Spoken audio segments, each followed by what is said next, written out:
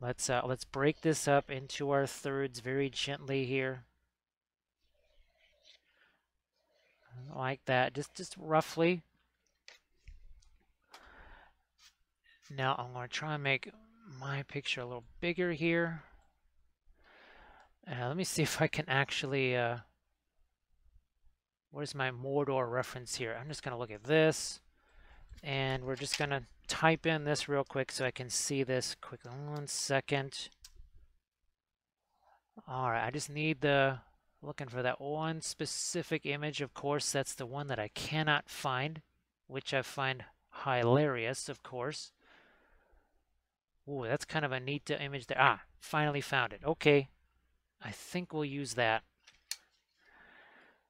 So we're not going to draw a big evil tower right there dead center.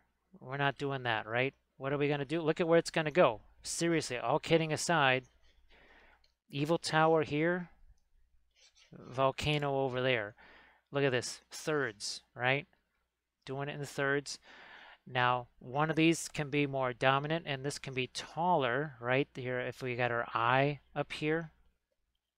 So that's going to be taller. This is going to be lower, right? Look at this. Interest, interest, interest, interest. Nothing in the center. But it's not just nothing here. We got this whole little eye thing that's going to go here. And then we've also got some ash and, towers here. Part of the fortress towers, obviously. And this is going to extend over this way. So we're going to have these different planes, right? Here, let's have our tower going like so. Let's put this up a little bit further, maybe, right about there. And then this is going to come off here. Again, we want to have plenty of things coming off our giant evil tower, right? And we're going to work this down as well more. And then and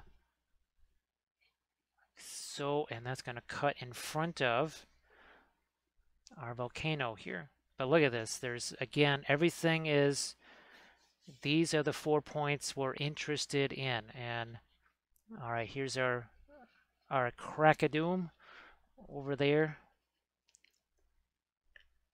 And that's got to go off to the side here. And also, too, you can see that this is kind of offset, right? So this taller than this. And I'm going to see if we can't get that a little more ashen right there. And then we'll have our cloud. Hey, Sarge! Look at this. We restocked. I forgot to put ice in there, but at least it's restocked. Thank you so much, Sarge. Sarge, how the heck are you doing? Boy, Sarge, so there's little Minas Morgul. Very fun, right? Nothing like a big old sickly green evil tower with evil critters all around. Very heartwarming, right? Oh, thanks so much, Ford, for the birthday wishes, and you too, Sarge. Thank you very much, and Mefti, thank you very much. Let's see. Patik says, love its composition as your eyes are drawn to the tower. So here we're trying to use this, right? Oh, you know what? Look at this. I now that I have the bigger picture, these are more okay. Guess what? There's a whole nother level right here. Yes. And then there's this over here too. Oh yeah, there's this over here too. And then this is like the plains of ash here. Yeah, all right. That makes a little more sense. It also kind of anchors this a little bit more. When I turn it this way, you should be able to look at a composition any old way. It may not look like something, but it's got to be interesting. So here you see, like, look at this. Even though that this is not part of this, it still looks like it's part of one shape. Here you got another whole shape. All of these kind of look like their own little shapes. And then when we start putting in our colors here and our values, bam. This is going to be very, there's like some mist that comes in front of this. I think this is going to be really fun. I know it doesn't look like absolutely anything right now, but I hope folks will bear with us here. I hope folks will bear with us, and I think this is going to be really fun for you to see. All right, so here we go. Let's start to put some colors on here. Some values, some darks, all that kind of good stuff. Let's have at it now. We can come back with some of our thinner as well. And this is going to be, well, that's got some green in it right there. I'm going to get some blues in this. We're scumbling along the way here. We're just going to find some of our values in this here. Let's get some of our Van Dyke brown out here. Also over here. And then all we're going to do, pre-glaze, right? We might even take makeup sponges to this. Seriously, you think I'm kidding? You think I'm kidding? Makeup sponge. Yeah, we could take a makeup sponge to this too. I mean, it's just all the same stuff that we do with miniatures. Why shouldn't we be able to do the same thing with our regular paint too, or with our 2D art?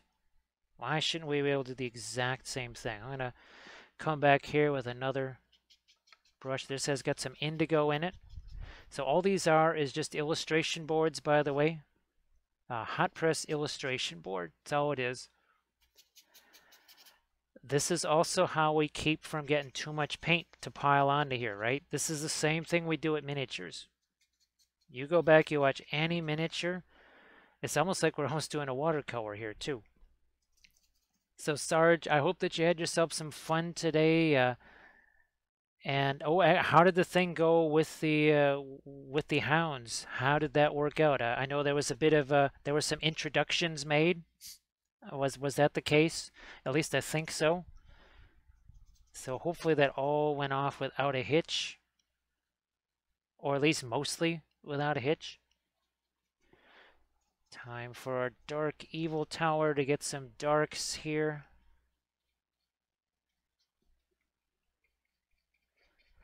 And all we're doing is just blocking this in. Look at this. It's like it's a watercolor, except we can, easily go back over the top of it with some darker tones. Thanks so much, Ford. Oh, I'm glad we restocked here because we can have some more of that. Thank you very much. Because, boy, we could certainly use, well, you can always use some of that, right? You can always use a bit. I might even let a little bit of my green. That's some of our fluorescent green from our last image there. Let's get some more of our dark over here. Why are we doing this with all of the thinner in it? Well, because we don't really need to be piling up paint all over the place, right? We don't need to be doing that. So again, the scene that we're doing is to the lower left-hand side. Look at this. It took a few seconds to get to this. And now we're even starting to look at this. We're removing some paint here. We're even letting some of that paint get removed.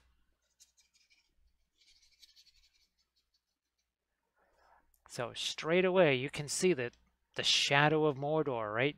You got your Mount Doom here. You got your big evil tower. You can already see how some of these mountain, some of the different crags and everything, how those are going to play out, right? Matter of seconds here. It does not take long. Bodhi seems to be okay, and Raya is settling in so far. If I can just keep your 3-year-old. Boy, Sarge, that's our dog that we used to have. We actually had to be very careful whenever kids were around because the dog had never seen kids basically before, and the dog was absolutely terrified of kids. And we had to be really careful because the kids want to poke their eyes and stick their fingers in their nose, and because in some ways they think it's like a stuffed animal, right? I mean, they're kids. I did the same thing, right? Especially when I was like 40 years old. I still did that. No, couldn't resist that one.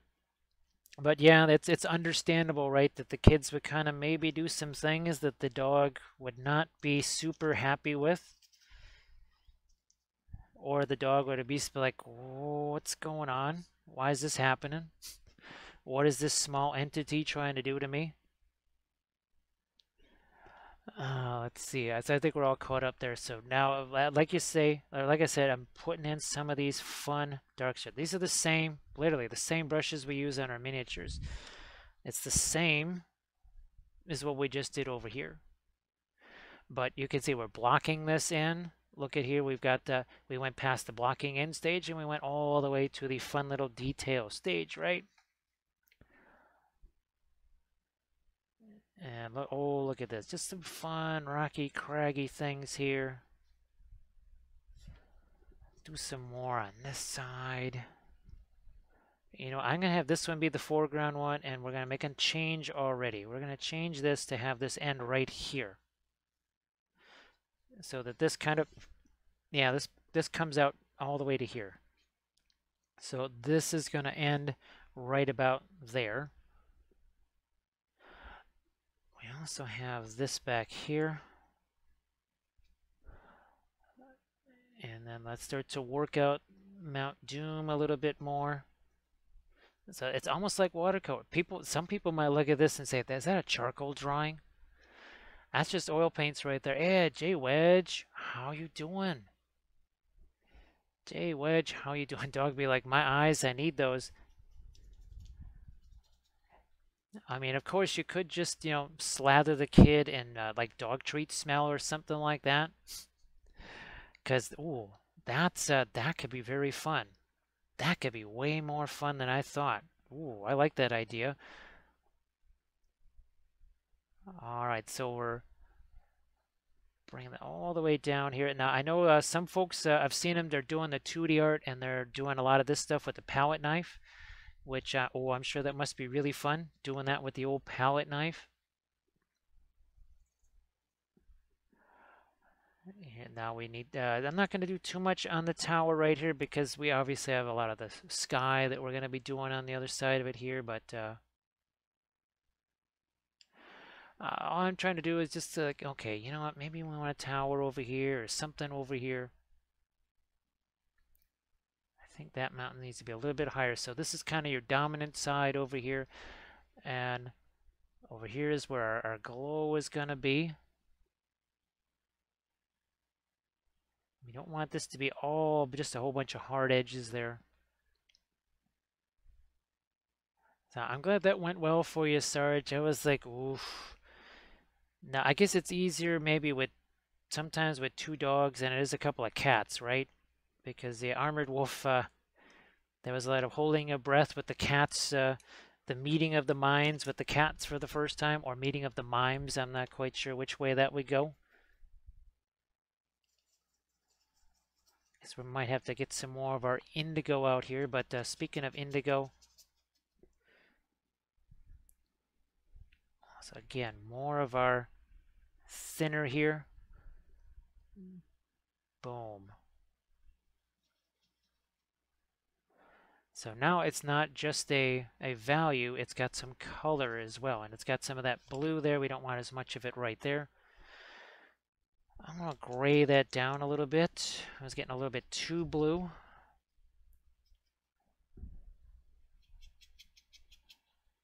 And there's just a little bit of our white that's worked its way in there. We're going to be throwing some more in. Back to our blue again, maybe even a little bit of the black spinel.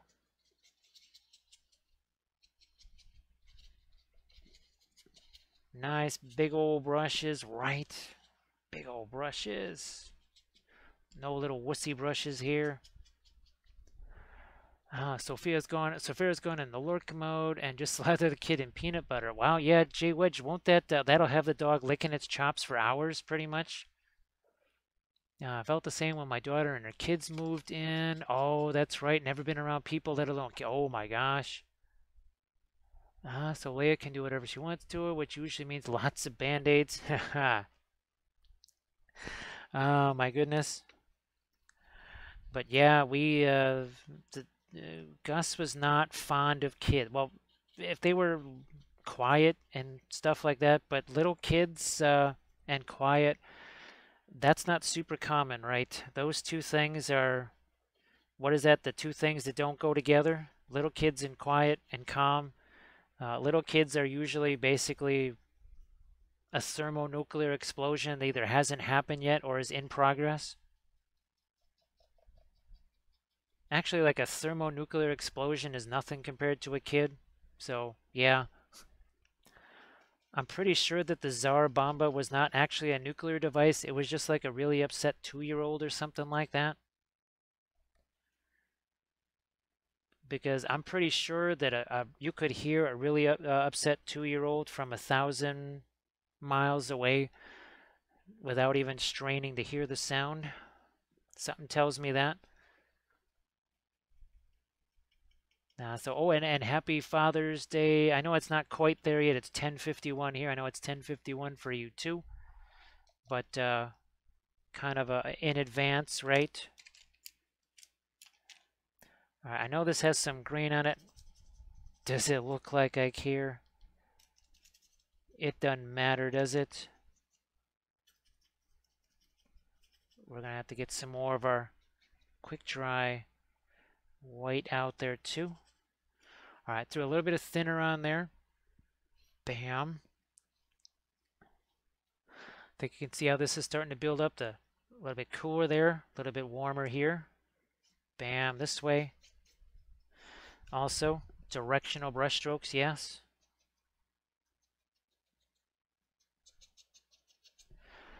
Back to, it's a little bit of our yellow there. And each of these, just like on our, let's get a little asphaltum into that to warm it up. Yeah. A little bit of asphaltum there. Oh, yeah, we need to do that over here too, don't we?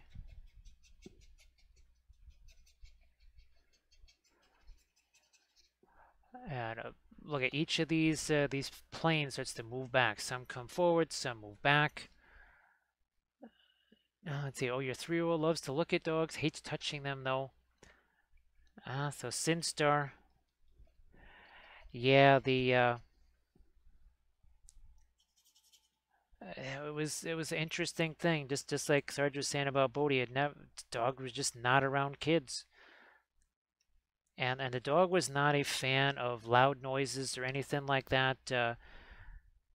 What is it? The pets take on the personality of their owners. Well, they start to look like them too. So Sarge, I'm sure that you and Bodhi are pretty much indistinguishable from each other by now. But and of course, Gus and I were pretty much indistinguishable from each other.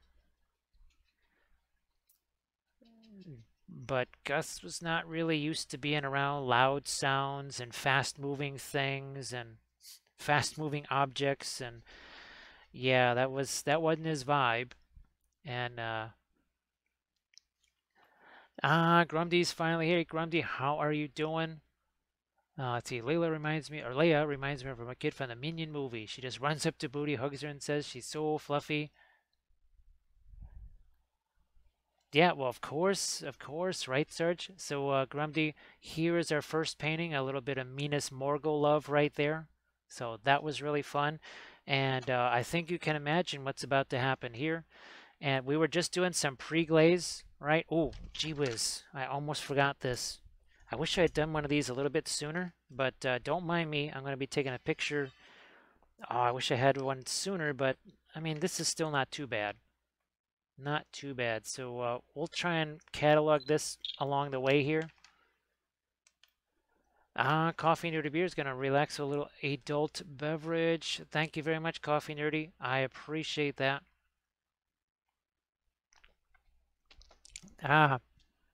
So these are, I just got them, I think I got these off of Dick Blick.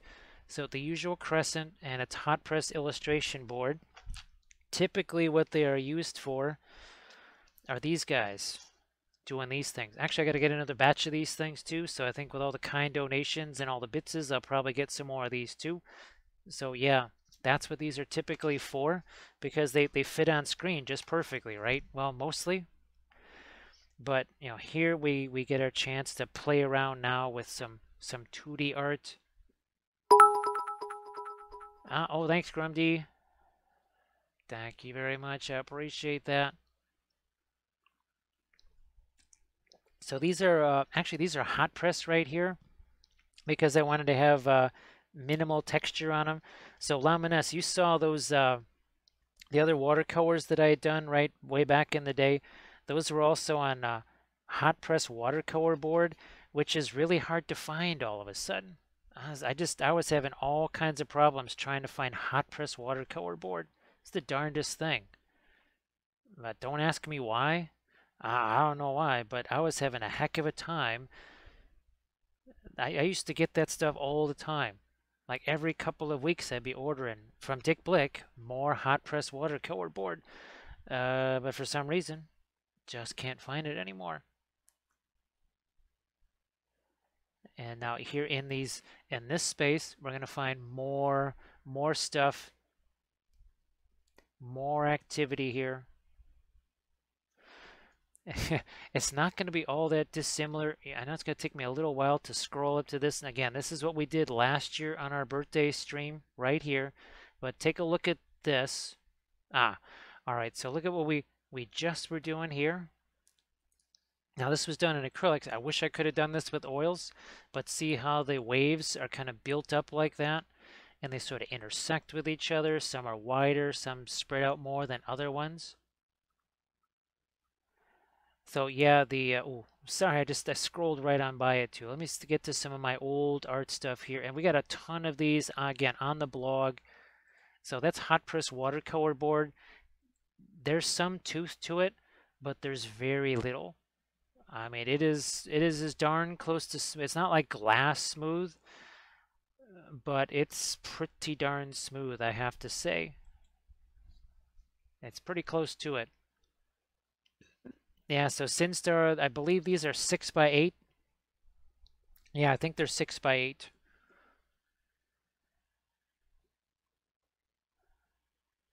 And now look at this, even a little bit of starting to rough this up. There's a maybe starting to insinuate at some texture here. So a second ago, that was one big old flat shape. Look at how we're starting to break it up already. See this? Breaking it up into even smaller shapes.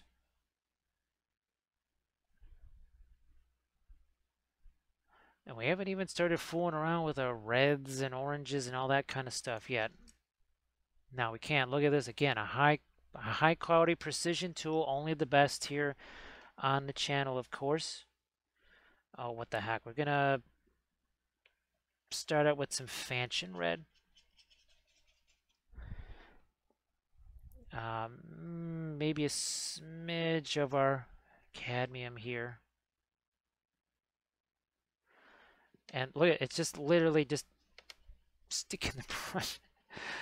I can only imagine what this looks like to people. They just have to be absolutely horrified by this. They must be just like, what am I seeing here? All right, let's carry this down the side of Mount Doom here.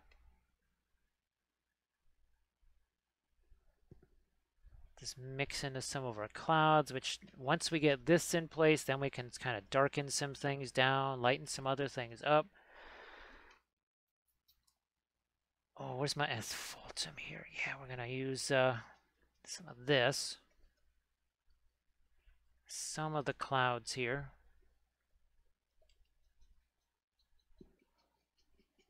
Like so.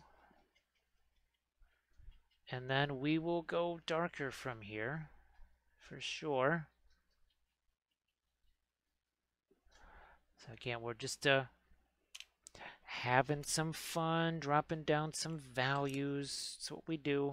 That's probably got some fair amount of green in it. It's going to come back again to another one of my nice. Well, look at that. Look at all that nice sand and gravel in the brush handle there. Isn't that perfect? I mean, that's just like absolutely perfect there. Now let's really start to bring in some actual serious darks here. Some Van Dyke Brown. Might just throw a little bit of thinner into that. Ooh, touch of asphaltum as well. Warm it up.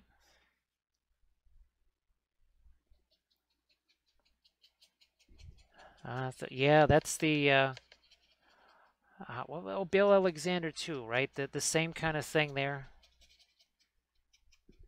I remember just all those years watching Bill. I never really got to see Bob Ross that much. It was mostly Bill Alexander. I suppose I could. Well, I can just watch. I can watch either one of them on YouTube if I wanted to, right? Oh yeah, dark over here as well.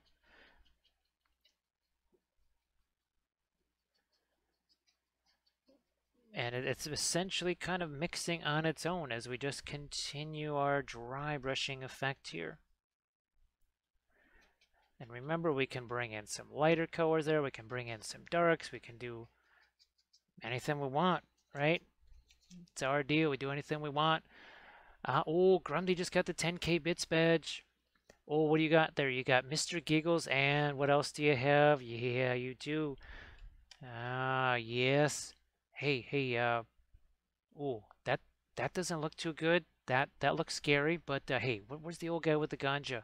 It's like, look, this is a serious thing. We're doing 2D art. There's no time for ganja. It's like, but yeah, the old guy, he's like, no, 2D art, it's serious. So there you go. Grundy has both Birdie and Jeeves. Look at that. How cool is that, huh? I'm going to darken you up over here too. The darker this is, the lighter that can be. Sometimes you can lighten things up without having to add a whole bunch of highlights. How do you do that? You add a bunch of darks, right? Man, so Grumdy, yes, they're. I think that Jeeves is probably going to be a big fan of the serious artwork, right? Serious 2D art. Grumdy, uh, let's see, how many videos do I have? I think I've got maybe 3 or 4 2D painting videos. The whole idea again is to show people that there's no difference between the 2D art and the miniature stuff. It's just the same. The idea is all the same. See, we're just gonna, again, spread out some more of these darks here. We can go darker than this. We can also go a little bit cooler than that with some of our indigo.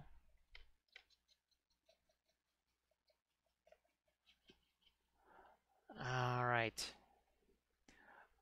How's about we come back and get a little bit of our darker reds blended in with some of our darker colors here too. Yeah, that's what we need. You know, it might even get a little bit of our reddish color extended out a little further maybe. Because I'm literally just twirling the brush around there. Boy, Grundy, right, gosh, what was it in the last 72 hours, right? Thursday, Friday, Saturday. In the last 72 hours, we went from this to this. Where are you at? There you are. We went from this to this to this.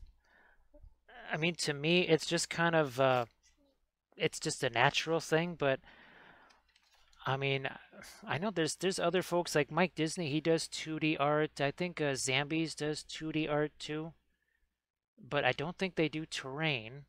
I'm trying to think of, well, I guess because they're not nuts, they're more sane than we are here. Me, I'm just pretty much just bonkers, right? They're a little bit more sane. Ooh, look at that. See how that has now continued? We're letting the eye kind of escape this way. Yeah, I think that's going to work. I think that's going to work. And we're also going to, again, let our cloud stuff work its way in some of these areas here too. Boy, Grundy, I'm telling you, there was no difference between the pre-glaze and some of the stuff we were doing here than what we do on the miniatures. It's, I know some folks, they might say, well, no, it's not the same thing, but to me, it's just the same stuff. There is literally no difference to me. I'm going to use a little bit of this up here so that we can come back into our giant evil tower. Look at what we're doing to that old brush. Well, not so old brush either.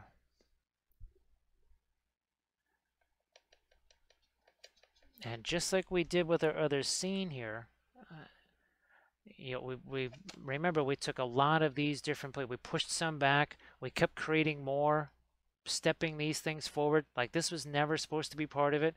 He was never supposed to have that flaming sword, but I mean, Witch King, right? So why wouldn't he have it? It balanced this out. So there was a lot of changes made to this that I wasn't originally anticipating doing. A lot of changes made. And that's the beauty of the oils. You can make those same changes on the miniatures too. It's not like you can only do it on 2D art stuff. You can certainly do this on your miniatures too. You know, I might just, a little bit of thinner. Don't want to get too much into that. But now we have to start working some lights back in here again. Also, some edge management. So here, see, we're bringing this back. Now that mountain, it's dark versus light. Well, we're doing the same dark versus light, but that's like a cooler dark versus that warmer light. And this is going to get a whole lot warmer, right? That's going to get a lot warmer right there. Look at the brush stroke here. We're literally just pushing it up like this. We've done this same type of brush stroke on miniatures. All kidding aside, look, and here's that misty stuff that goes in front of the mountain there. Yeah, look at. You thought we were kidding when we were going to put some mist out in front of the mountain right there? It's not quite the misty mountain, but there's a little bit of mist in front of that. And we can soften all that stuff up too. We're going to get ourselves a little bit of a layers of clouds right over here, I think. And it's kind of pointing down this way. It's pointing you towards the action, saying, come on this way, look at all this stuff. Look at the big old evil tower. Look at all this stuff on here for you to see. A feast for your eyes. So making use of the brilliant yellow pale here where we can.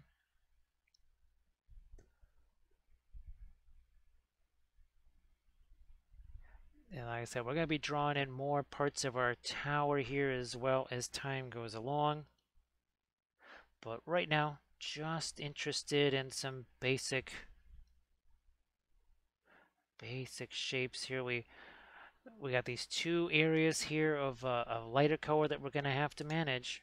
Now, where did that my primary blending brush go? Well, we're just gonna have to keep breaking out more brushes here, I guess. And this will be yet another blending brush. We'll have a lot of brushes to clean after this, but that's all good. I think I can turn up my brightness again, maybe. Maybe a little tiny bit.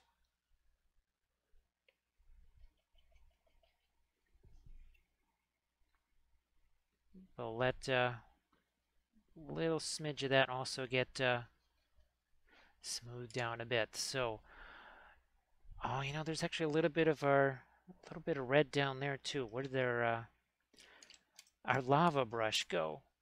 Yeah, I think we'll put a little hint of that down here. So before I forget, because I will, just let me get a little Just remember to put a little bit of glow down here. This is sort of like our Witch King's sword. Yeah, that's important. That's going to be real important to do that. And then this can then reflect up on the tower bits. Oh, that's really important. Maybe we might do a little more here.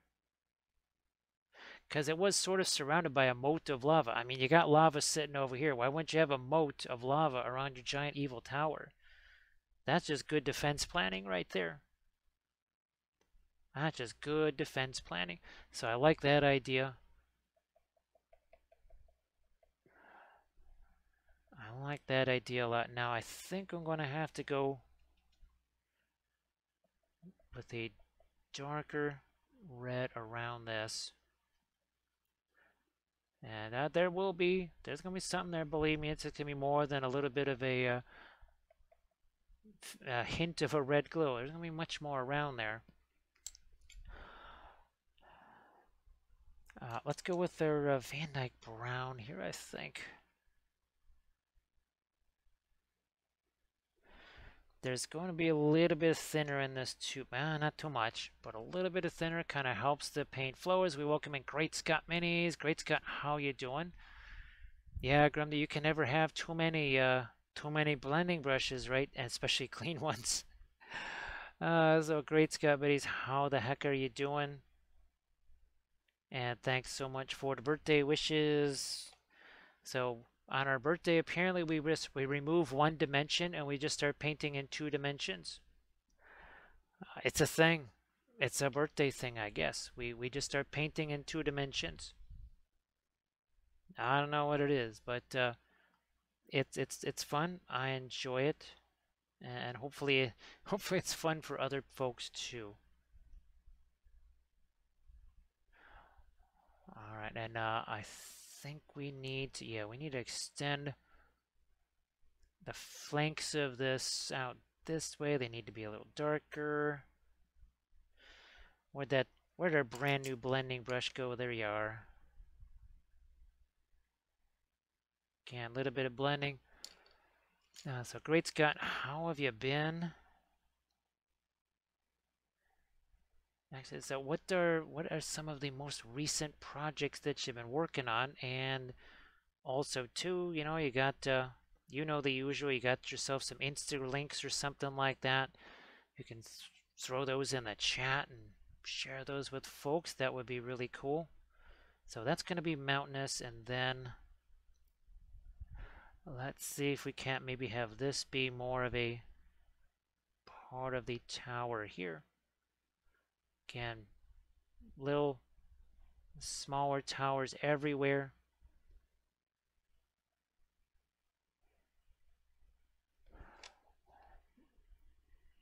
And then we work our way up to here.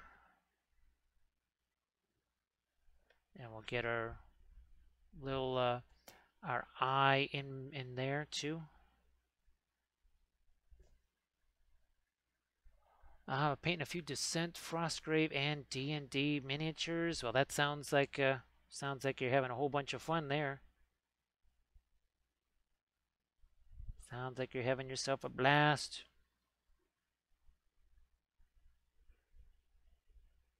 Maybe even a tower that comes up in through here. Part of the lower defenses. Let's see, this painting is one stick away from being enormous, a banner for being so Grumdy, are we gonna have to sculpt something that's big enough to carry this as a banner? and something that can actually handle a piece of illustration board like this? It would be pretty hilarious, wouldn't it? All right, that we're continuing again. This is our Van Dyke Brown.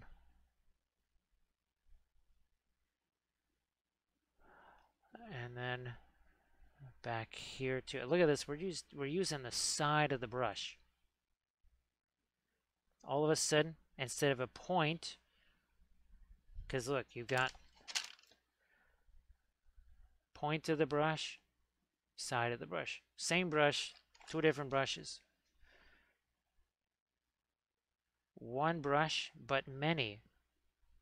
Yes, we can do that.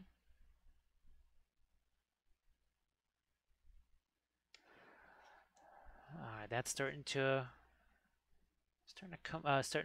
just pop out now, emerge, and this is, believe it or not even the darkest dark. We can still go darker than this. Just like our lightest light, we can go a heck of a lot lighter than what's here. Literally, the lightest color on here is not much lighter than that. So here's light. That's about our lightest color right now. That's on this entire thing. That's about how light we've gone. Now, I'm also going to take a little picture of this, but first, how's about a film noir just to, can already see what kind of shapes we're getting right there. Now, well, let's not do that much, but I'm going to take a quick picture here now that we got some of our reds involved. I sort of forgot to keep taking pictures on the other one. Don't want to do that here. I think, well, the other one we had the hype trains and lots of kind donations and other such things. So, yeah, we're going to try and remember here. There we go. Now, before I get too much into some of these other areas, let's see what might be some of our lightest points here. I'm just gonna, well, we're gonna get rid of some of the Minas Morgul colors out of our brushes. And look, we have some of our fluorescent orange here. Probably gonna have to get some more of my cadmium yellow out there. Because, yeah, that is not a light color right there. It's very intense. It's not terribly light. Oh, look what that does already. Did it take long? No, it didn't take all that long.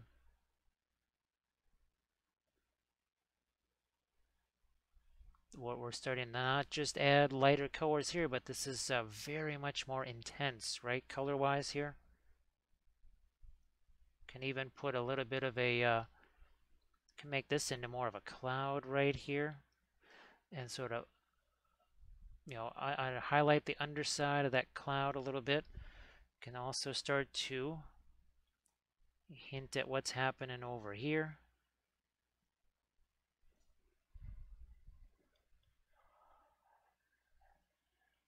We'll also, like we were talking about, again, having that sort of that moat effect. So this starts to come out to the foreground. We're bringing the background to the foreground. Oh, look at that. That just blows your mind, doesn't it?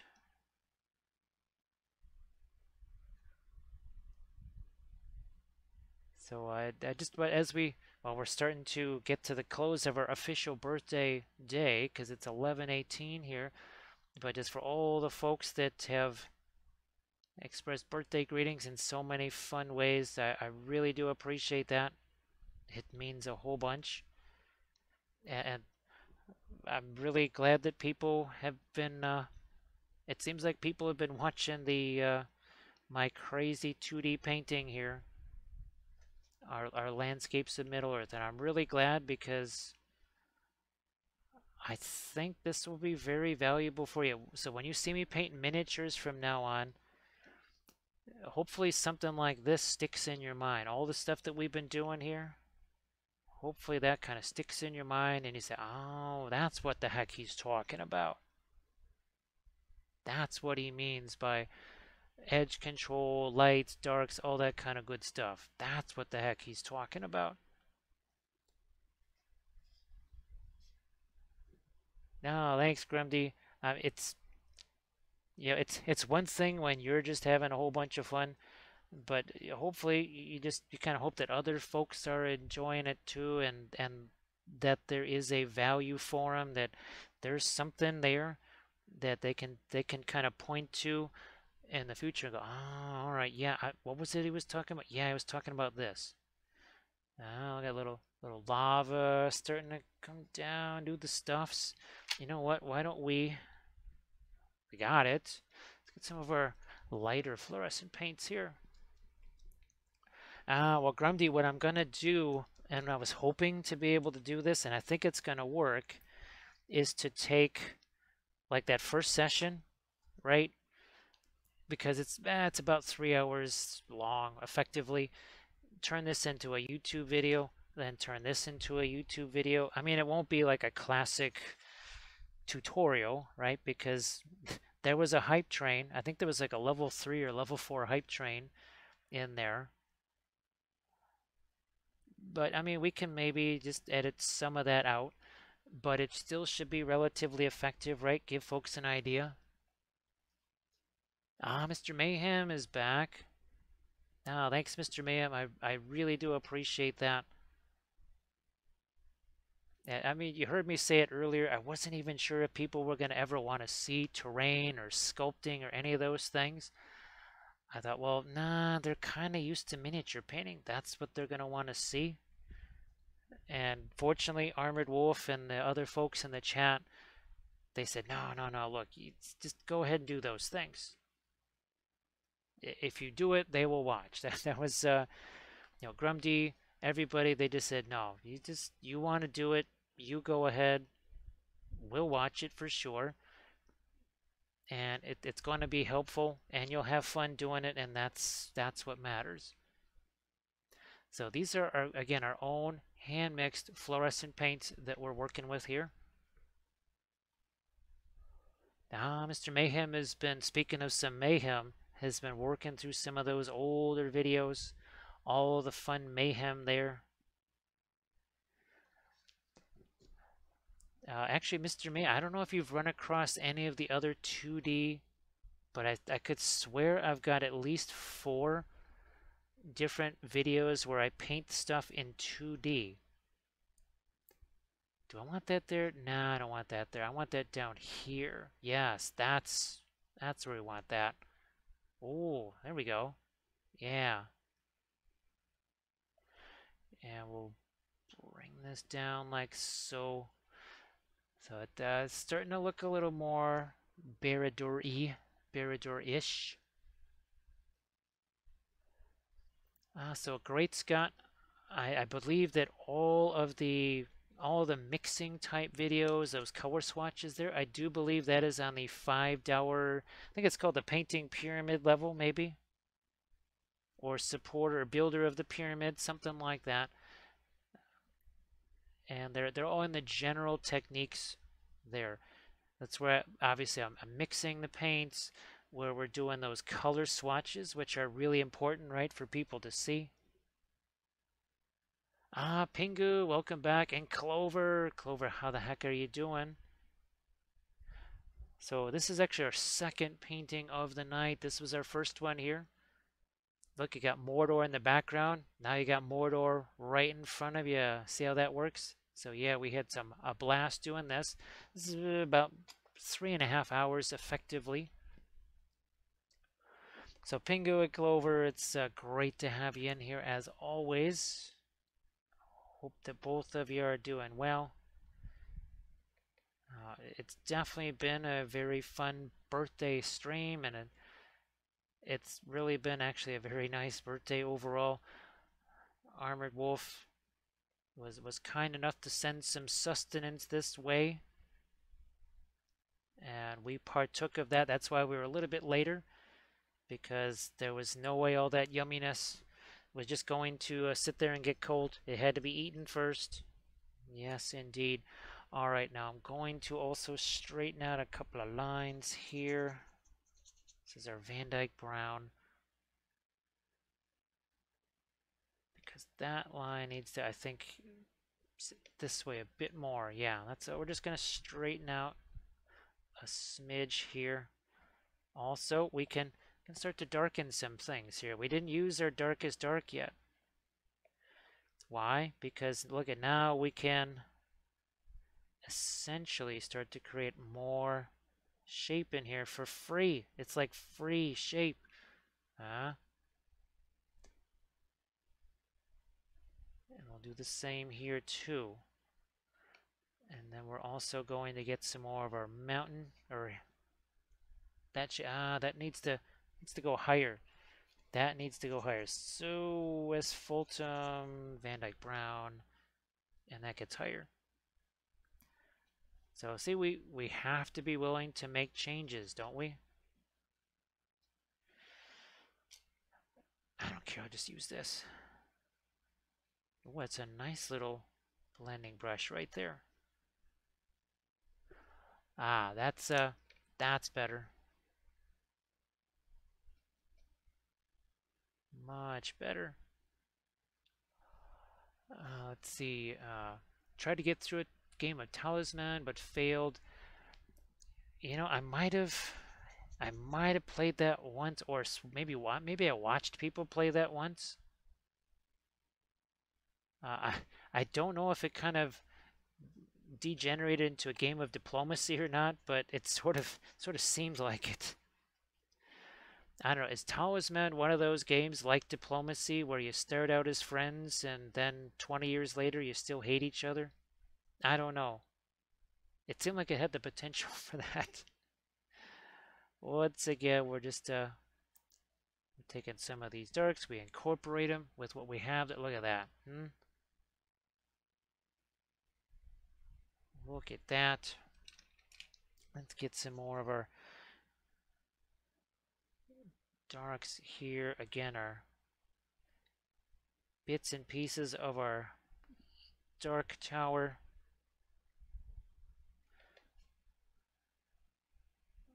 Start to fit some of those over here.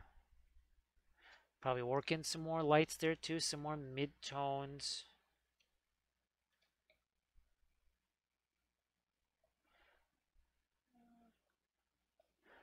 And I think that's starting to, we're getting there with our lights. We have not even gone to our lightest light at all. Or, I mean, not even close. That's a very intense color, but it's not the lightest. Color intensity and color value, that's a couple of different things. Because what was it? It was the cadmium scarlet. Remember we used that a couple of times, and you looked at it and it's like, wow, that looks lighter, but on the palette it looked darker because it actually was a darker color, but because it was more intense, right? So not quite. Well, that's good. I'm glad, Clover, that people didn't end up being deadly enemies after the game of Talisman gone awry. But I've seen it happen certainly with the some friends that we know. They played diplomacy once about 25 years ago, maybe 30 years ago. You even say the word diplomacy, and it's like they just played that game last week, and they never finished the game. They stopped halfway through or two-thirds of the way through. They never even finished the darn game, and they still talk about it. See, Grumdy chimes in and says that the Patreon is awesome. Thanks, Grumdy. Boy, and Grumdy, you should post. Wow. So Grumdy, why don't you be the ambassador of the painting there and just show them the Instagram, right, of what you just were doing? Show them your Cainite. Are those Cainites still? But the Medusa that you were doing? Because, man, those are glorious. I mean, they are absolutely glorious. And how many years is it now? 8 years worth of videos. It used to be 7, now it's 8 years worth of videos. Which means we're actually starting, who knows, I think by fall we should easily have 900 hours. Oh, Armored Wolf, are we going to have a 1,000-hour celebration or something? Like this is the 1,000th hour of video content for the Patreon page. Although we might be there already, this whole 800-hour thing, we might have actually surpassed that a couple of months ago. So maybe I should have a recount first. That's good. Thanks, Grumdy.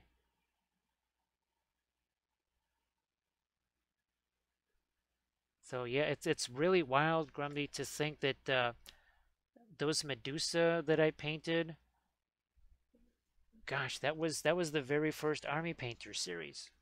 I didn't even know, outside of the fact that the first episode was going to be basing and the second episode was going to be color test figure. I had no idea just how those were all going to eventually plan out or pan out. All right, hitting some more of our light here.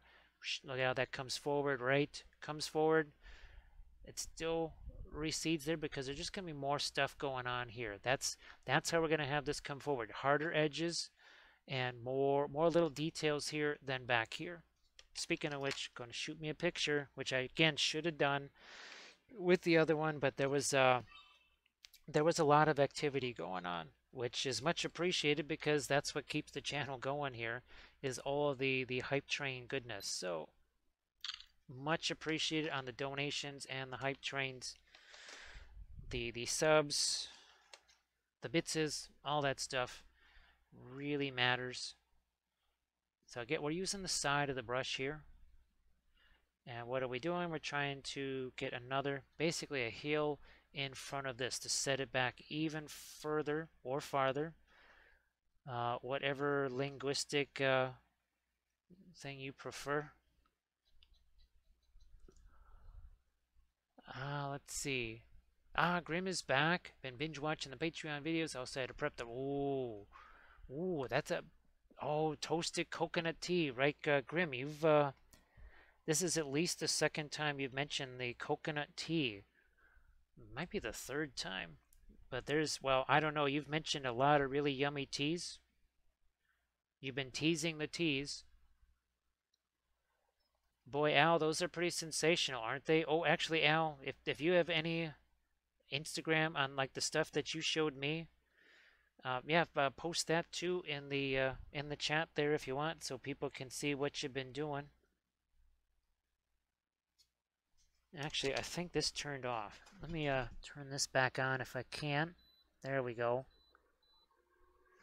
Here, let me throw a little bit more of my water into this. 1 second. Here, my microphone wants to fall off my head.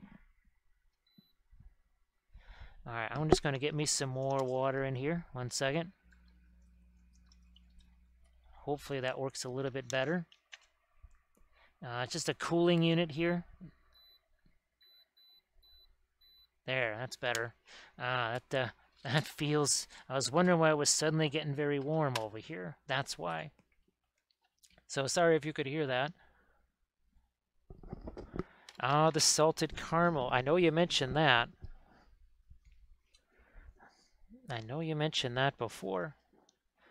All right, back to our lighter colors here. And this is another way that we can have this come forward a little bit, is by having this one area of light right here. And that's going to help this part of our tower stand out a bit. And I might just add even some more light layers to our clouds here. We can soften all this stuff down. And I might even lighten this up a little bit too.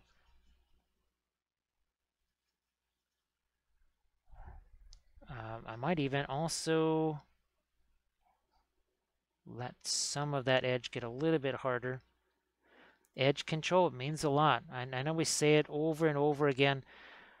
I apologize if for some folks that gets a little repetitive, but it's such an important thing. And also too, obviously you have new people that kind of come in and stuff like that, so we try to break people in. we bludgeon them with the basic principles over and over again until they are remembered. What's that one T-shirt? The beatings will continue until morale increases, or something like that. But we're just trying to make sure that people kind of have that basic background info to work with. They had a chocolate chai tea earlier. Oh, well, yeah, anything that has chocolate in it. I used to have a couple of different chocolate teas, and of course I would mix, sometimes I would mix 2-3 flavors of tea together. Oh, and that was coffee. That's it. Yeah, I was doing that with coffee. Gosh, when's the last time I had coffee? It's been years. Oh, actually, we used to have, what the heck are those things called? A Keurig. And I would, actually, I think Kathy did this too. But sometimes I would take either like a piece of chocolate or even like a like a Hershey's Kiss or a Reese's Peanut Butter cup, and I would put it at the bottom of the cup, and then the hot water would flow down into it, and it would melt and then mixed with the coffee. So yeah, I used to do that. I think now our Bara-Dur really stands out. I might just let a little bit more of my light clouds be up here, and then we are going to add a little bit of dark here too. Oh, we can certainly add more dark there. Can add more dark too. Do we go even crazier and use this right here? Well, it'll certainly dry faster. Oh, there's a chocolate mint tea. You buy it a pound at a time. Boy, Grim, there's a part of me that would just eat the tea. Just eat it right out of the bag and not even wait for it to get brewed or anything like that. Because, you know, that's just how crazy we are here. All right, where did my, oh, that's where it went. It's like, oh, did I already misplace that brush? Well, sort of had.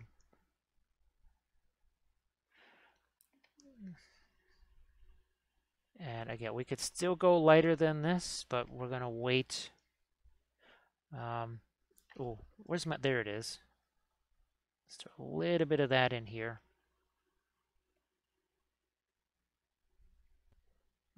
Now we're starting to really get at the lightest of our lights.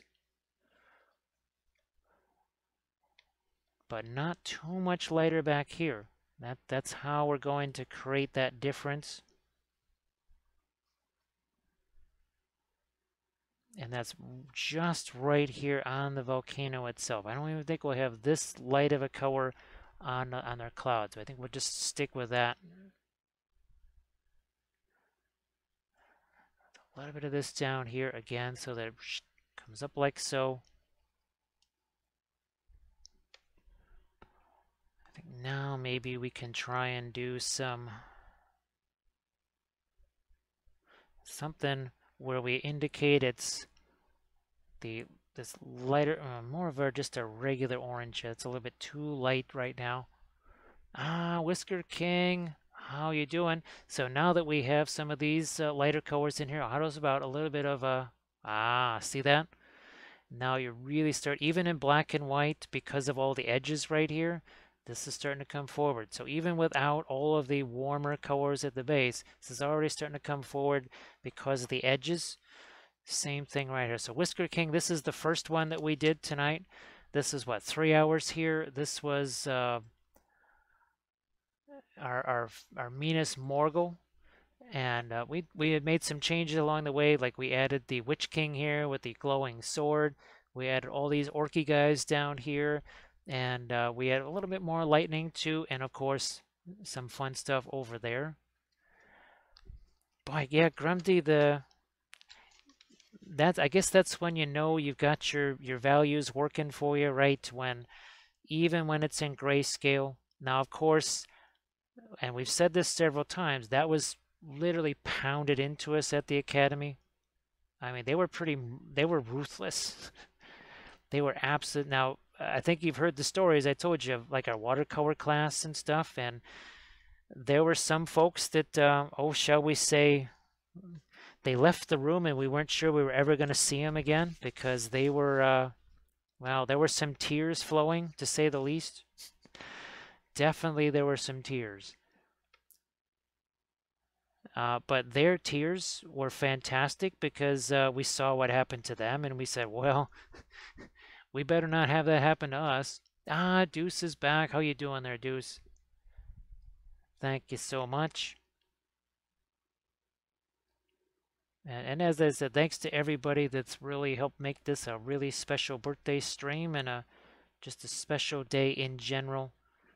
And that's why I also especially want to thank our moderator, Armored Wolf, who once again was kind enough to furnish some wonderful, tasty sustenance for us here that's helped keep us going here.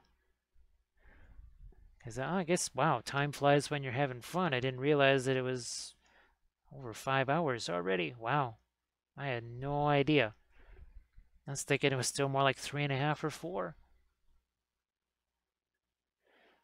So that means, once again, if everybody could please check out Armored Wolf on Instagram. Also, check out the Armored Wolf Etsy page for all the wonderful dice bags and just really incredible works of art. So here now we're going to try and get some of the mountain shape in there. Yeah, a little bit like so. And Deuce, thank you very much. Subitzes, thank you very much. So yeah, Deuce, we had to let some folks know they wanted to know what the age was, and we had to tell them it's like, look, you don't want to know. The number is too hard to calculate. It's like the human mind cannot comprehend the immensity of time. It's just too much. You can't expect the human mind to be able to understand that sort of a number. It's just inconceivable. And of course, we also determined that even Galactic Overlord is somewhat provincial. So we were thinking, actually, Nixel, I do believe, came up with the thing that we should also rule the multiverse. Yeah, so we should also be ruling the multiverse too. I think Oils would like to lay claim to some of that for sure. Oh, but wait, there's even more. We're just gonna get a little tendril of this out this away. Doesn't have to be complete, just a little bit there. Yeah, we can do that. Just like the Witch King's, his sword, right? Doing a little bit of that. Now, while it's been fun to have this, I'm gonna do a quick. Let me just do some here. I'm gonna do a quick little film noir. You can see how little value there is. Like that's not very dark. Let's see what happens when we put a dark there. We're gonna get at least 3 types of contrast in one shot right here. Where's my? There it is. I think we'll be able to put 3 different types of contrast together here.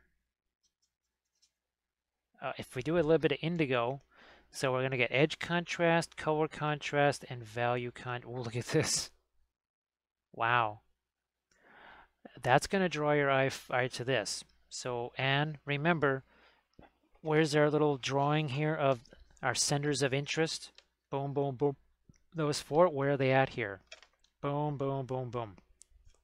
So we're sticking to that same sort of compositional guide. Same sort of guide. And we talked about breaking this into more shapes. Since I was going to be breaking this into more shapes, why not also add more contrast here? Oh, look at that. Yeah, maybe that needs to be faded out a bit, but use this. And we have ourselves a bit of a fade right there. And the other thing that this does, just like our the seascape, right? What does it do? It flattens this out. It makes this deeper. Little hobbits, spark my ganja. And thank you so much, the Kevin Johnston. Hello, little hobbits. Oh, fly, you fools. Might want to light the beacons too while you're at it. Oh my goodness. Thank you so much for that follow. That is appreciated. Let's see. There we go. Posted some quick updated progress pics. And please, if people could check out what Al just posted, that would be sensational. Because Al has also supported the channel for the longest time. That's why we have Capone Green, I believe it was. I think actually we need to name Perline Black Capone Green because That is such an amazing color right there. So Whisker King, it's images, it's miniatures, it's everything. So here on the miniature that we were painting last night, this is your center interest up here. Not down here, not over here, but up here. And how we did that, well, you got the Terra Rosa, so the only really warm colors are up here. You got the object source lighting up here. We kept this kind of muted down here, very much the same kind of color, not a lot of highlights down here. But we made this the focal point. Also, the way our arms are pointing, right? So it's kind of making a circle here. Again, the object source lighting, the warmer colors, everything was driving your eye this way to look at that point up there. And every miniature has one. Every single miniature. Look at the Gandalf here, same thing. You're trying to get everything pointed up to his face right there. So every miniature has that, and certainly every picture has that. Every image has that. Otherwise, you just kind of drive the viewer nuts because they just don't know what the heck to look at, what to focus on. So that's a really important thing. Again, whether it's 2D Hello, art, little 3D art, hobbits. it doesn't Spark my matter. ganja. Thank you so much, Kelly Ram. I appreciate that. Well, here you go. You shall not pass. You know what? You guys head on to Mordor. I'll catch you later. You know what? I'll catch an eagle. I'll catch an eagle, and he'll take me there. I promise. I'll be at the Black Gate sometime in the Fourth Age. So yeah, Whisker King. That is it's a vital thing, and it doesn't matter if you're working on miniatures or whatever. There's got to be somewhere for your eye to just kind of go, all right, look, I'm looking at this. Even something like a newspaper, there's a reason why there's a big image and a big block of text and then a bunch of smaller stuff around it. Why? Because they want to hit you with that big image and the big text first. Imagine a newspaper that was nothing but a bunch of like 8-point typeface and no pictures. That's a newspaper with no center interest. So think of that big old honking picture and that big headline. Well, that right there is your center interest. And you need to do something like that on your miniatures, certainly on these paintings. Otherwise, the eye is just going to be wandering around all delirious, like having no idea what the heck to look at. And that's no good because people don't really like that. People get awful twitchy when their eye has nowhere to focus. I'm gonna, I think we're gonna separate that just a bit more. And then I'm gonna push in this, that's what I needed to do. All right, that's a little better.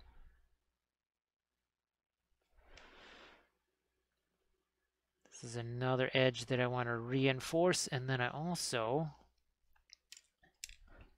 which end is which on this thing here? I don't know. But we're also going to extend our wall out a little bit that way.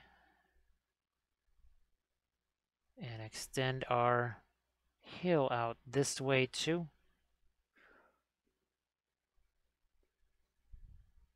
And then these guys, just like we did on our hills with our Minas Morgul, and you'll see that same effect that we did here.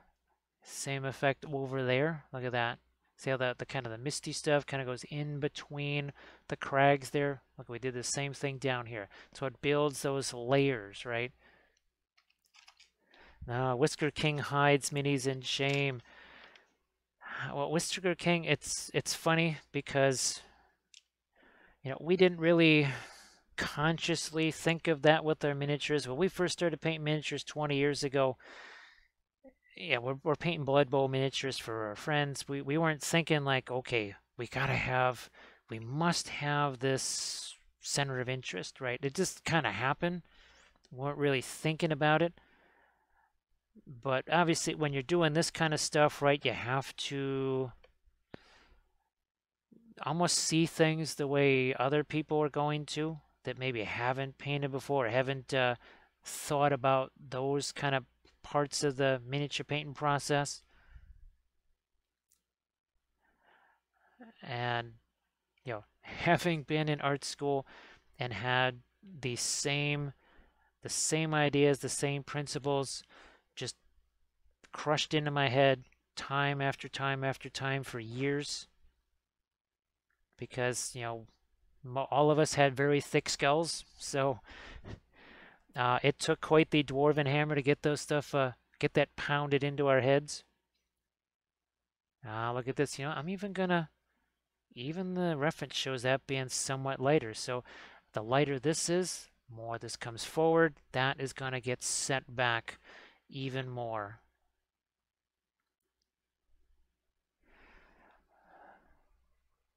But what was the t-shirt that I keep looking? I have not been able to get this t-shirt yet. Well, there's all kinds of great ones. There's two of them. There's the Mordor Fun Run t-shirt that I would really love to get as we add some more lights in here. The other one is the Ride of the Rohirrim. Basically, it looks like a Hell's Angels kind of a shirt, kind of a design like that, but it's obviously it's got your it's all very Rohan themed. Oh, that would be sweet.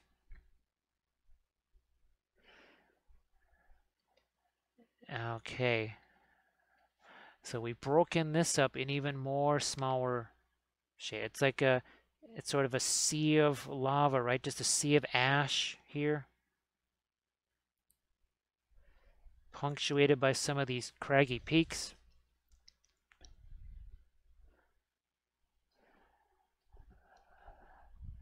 Now here again on the slopes of Mount Doom, the more detail-y things we start doing here, you're drawing the eye back there. So we gotta be real careful about that. And the only way we can counteract that is by putting some more stuff going on here on Bara-Dur itself. So we might come back with more darks here, I think. That's probably another thing we'll do.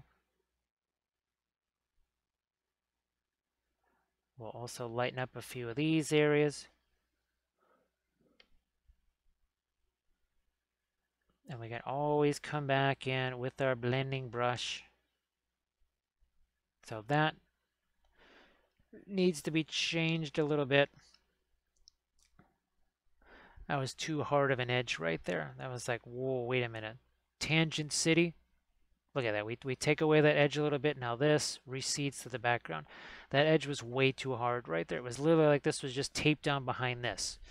It looked like some kind of weird family portrait thing where somebody tapes their face in. Or maybe some kind of Hollywood stalker or something like that. Who tapes his face in right next to the person. Aaron Banel is back. Aaron, how are you doing? So yes, we've switched paintings here.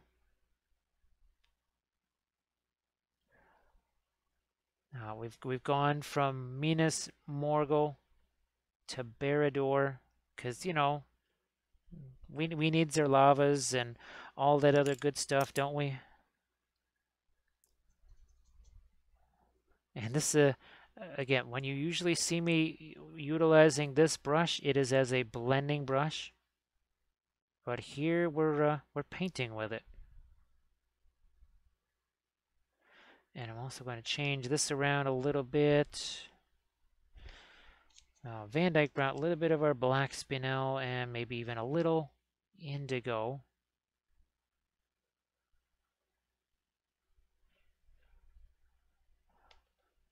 This surely could be darker. Yes, it can. Look at that. It can certainly be darker. Look at that.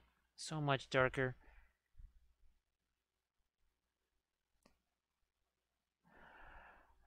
And, oh, and this, all these little parapets, towers, all that good stuff. Hello, little hobbits. Spark my ganja. Give me that shrimp. Thank you so much for that. Hello, little hobbit. Oh, spark my ganja. Thank you so much. Give me that shrimp. That sounds tasty. See, yep, Aram, it's interesting because, there's a little bit of Mordor in the background, but here we were using our fluorescent green, right? This was our fluorescent green oil paint that we made by hand. Now we're starting to use some of our yellow here and our fluorescent orange. So all those are hand mixed oil paints. And they're the same ones again that we used on our Army of the Dead, same ones that we also used here on our cave troll right there.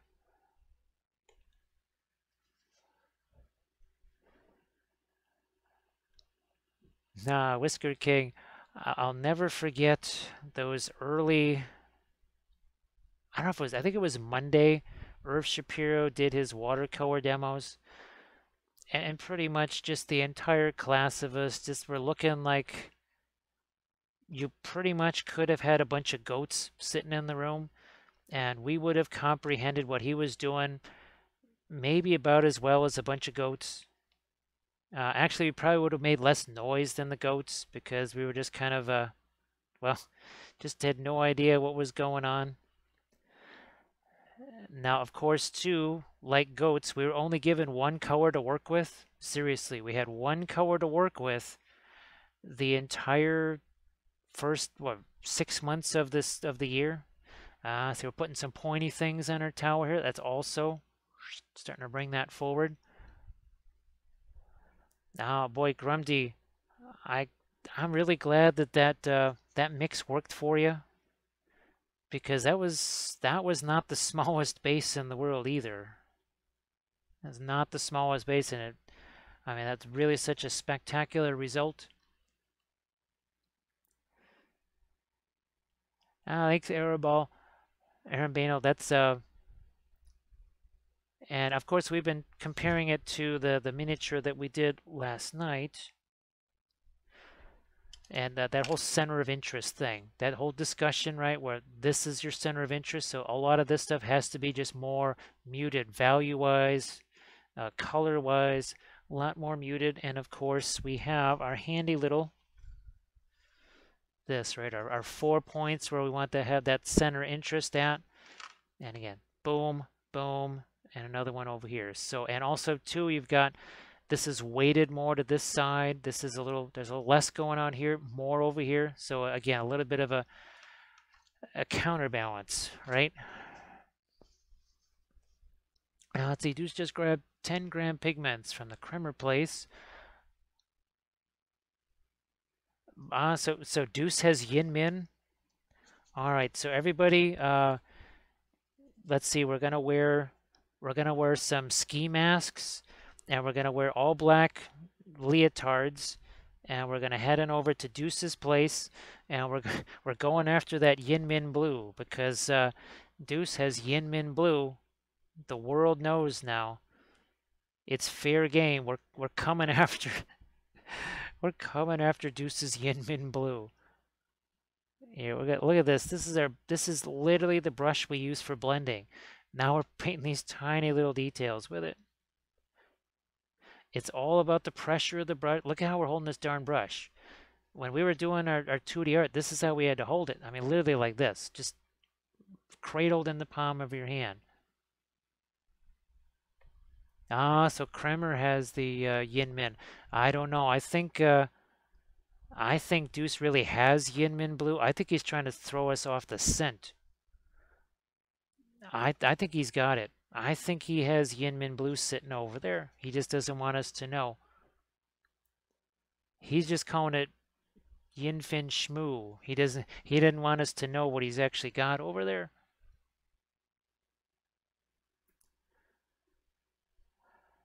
Loim, now one of the things that we're starting to realize is okay, what is it? Your Egyptian violet, well, especially quinacridone golden brown, which apparently must be made out of actual gold. The brilliant yellow, pale, fanchon red, those are not the cheapest colors in the world. But if you wait for that, for Dick Blick to have one of their sales, You can get all four of those. Now, you're not going to get a giant tube of them, but man, you don't need a big tube, right? You don't need a bunch of it. I'm starting to realize that that is actually a bargain basement. Well, I mean, it's 35 bucks.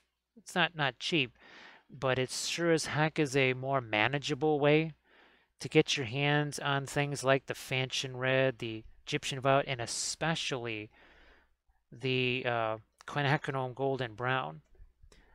Because man, that stuff right there, that's expensive. Oh, thanks, Whisker King. I appreciate that. Loim, I meant to ask you now, basically, so after in the fourth age, right, all this goes away, Mount Doom doesn't erupt anymore. They did actually turn some of the lands of Mordor back into farmland, didn't they? Or at least some kind of arable land in the fourth age. I don't know if there had been basically people that were sort of enslaved that were making the food and stuff like that, or at least growing something, because you had a big old lake, right, in Mordor. I can't remember what the sea was. Well, it was more like a sea, I think they called it, but it was some kind of it was fairly big. Look at this. Look at here. Here's our mist in front of that. Look, it's going to push Mount Doom even further back here. So I guess that's another way of maybe getting your hands on some of these paints is the starter set route, but not just like the Winton starter set or the Gamlin starter set. Let's see, they resettled, especially around Minas Ithil. It took a long time because, well, that was Faramir, right, and Eowyn. They basically sort of brought Minas Ithil back, and then even inside Mordor itself, apparently they started growing stuff again. I mean, volcanic soil is rich, right? I mean, that's why Hawaii has like so much wildlife and plants and everything else, because volcanic soil is somewhat rich. Let's see, Whisker King has to visualize this stuff in your head. So basically, so Whisker King, we had these two little references right there, but you just know, like we were talking about earlier, it's sort of like a chess match. You got to be thinking moves in advance. Like right there, there's no way those two edges can be the same level of hardness. We gotta knock one of these down. Just like this here, I knew this had to be here because otherwise it's just gonna be like you just tape these things on top of each other. This little bit of a mystique thing right here pushes that back even further, even though it's on the same level because you know, they're on the same level. But just from a standpoint of the eyes, what's the easiest way to get something to fade to the background? It's to have these soft edges, right? What's the easiest way to get something to whoosh, come forward? Hard edges. All these hard edges here too. And what's interesting of these, I don't really use these on miniatures for any kind of detail things, but when it does come to the 2D stuff, I actually get a chance to do that. Big acrylic, yes, I hear you have completed a trip around the sun. My agents have failed. Celebrate this day. It may be your last. Is that the little addendum that Big Acrylic didn't put on there? So yes, we take that as a not so veiled threat by Big Acrylic right there. So Whisker King, that was going to be the invasion of Japan itself. Obviously, Honshu, I believe that's where they were headed off to. Let me see. Oh, and your granddad was in North Africa. I know I've had some uncles. Actually, I know one of my uncles.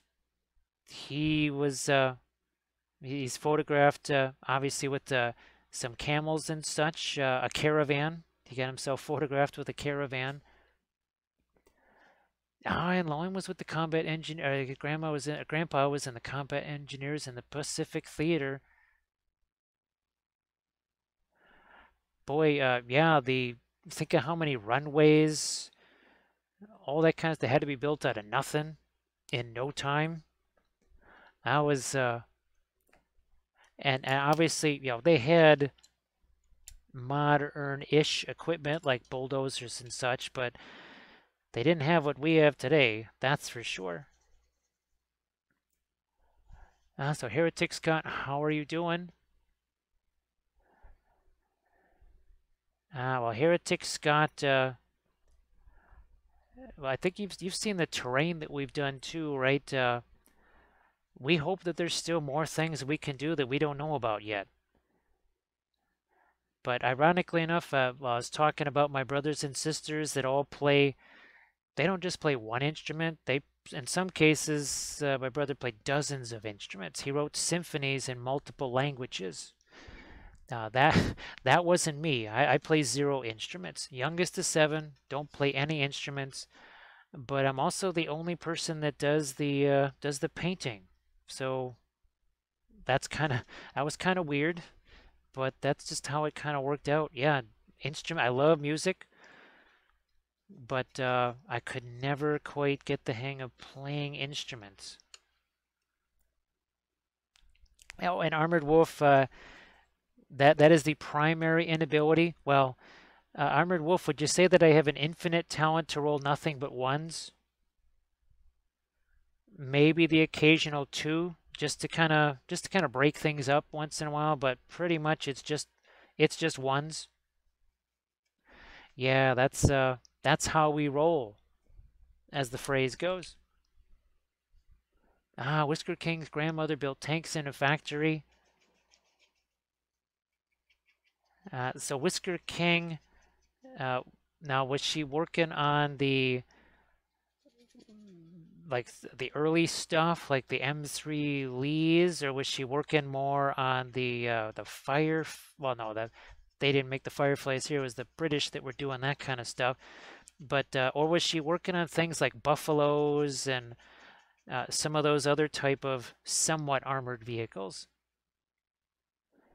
I've been playing around. Heretic Scott's been doing some enamel washes. Actually, Heretic Scott, if you got any pictures or whatever from your Instagram of things you've been messing around with the last couple of weeks, if you want to toss those in the chat, that way people can see what you've been doing. Boy, Grumdy, I hope that I have not leached that particular curse upon you. I apologize if I have,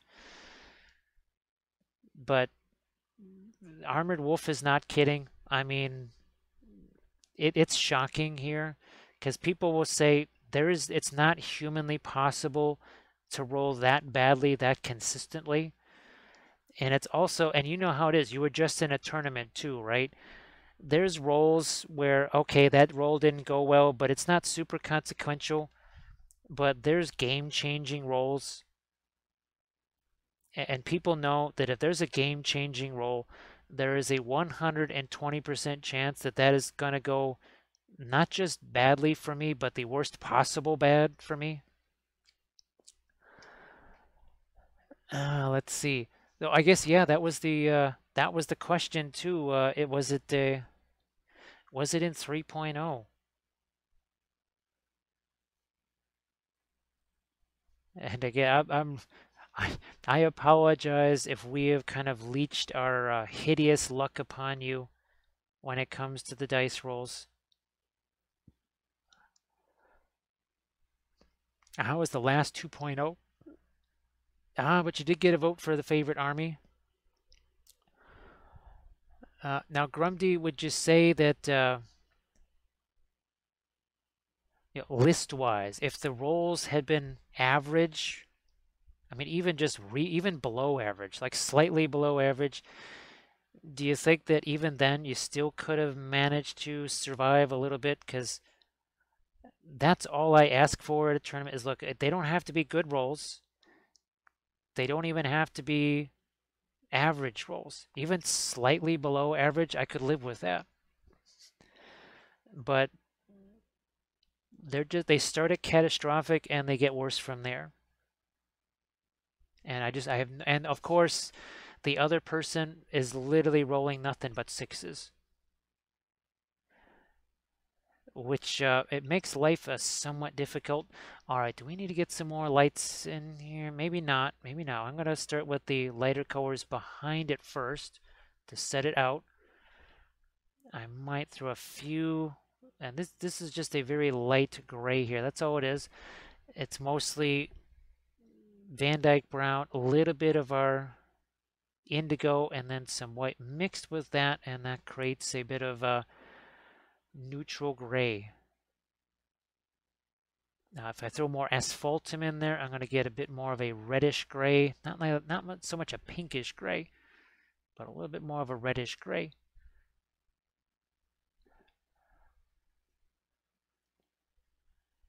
Also look at what's going on over here with the, boy, I keep wanting to do more stuff on Mount Doom back there, but if I do that, not going to work. We have to just ignore or resist the temptation to do all kinds of stuff back there. We really have to. I think here I need to come in with even, not just more darks, but even a sharper edge along here to bring this to the foreground. And then this too, we can't just have that. There's a whole lot of nothing going on there. We're going to come back in here. This is our, what normally is a blending brush. And that's mostly Van Dyke brown on the brush there. And it's very similar at this point to what we were doing right along here. It's kind of the same stuff, and we were just doing this. So if you want to go back, the first 3 hours of the stream was this, and basically our second 3 hours is this right here. And in fact, I'm just gonna maybe get myself a little picture right here, just because we've been trying to take picture. We forgot to do this on our first one. I want to remember to do that on this one here. So 1 second. Here we go. And now we'll continue adding our darks over here. I'm going to throw a, oh boy, that might have been too much thinner. Just so that we can sharpen up some edges. There we go. Yeah. So now we're drawing you out to the edge of the image. This is to get you, this is your road. Here's your road into Mordor, little hobbits. You go this way, you go this way, and you go back there. There's your road. Unless you're an eagle. Oh, let me see.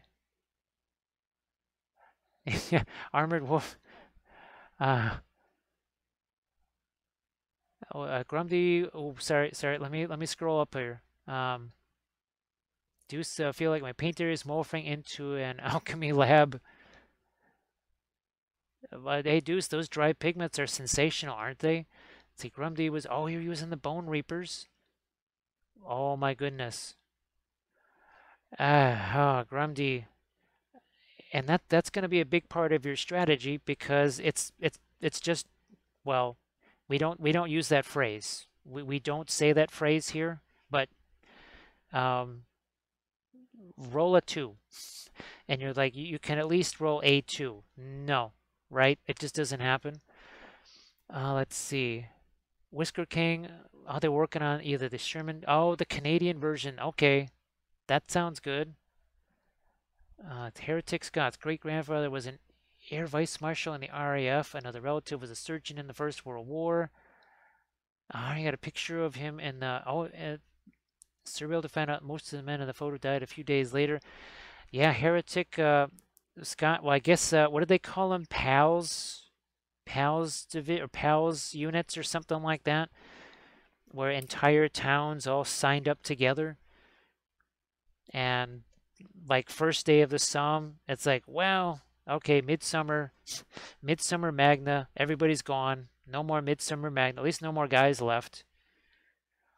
Because they sort of, that didn't happen anymore by Second World War, right?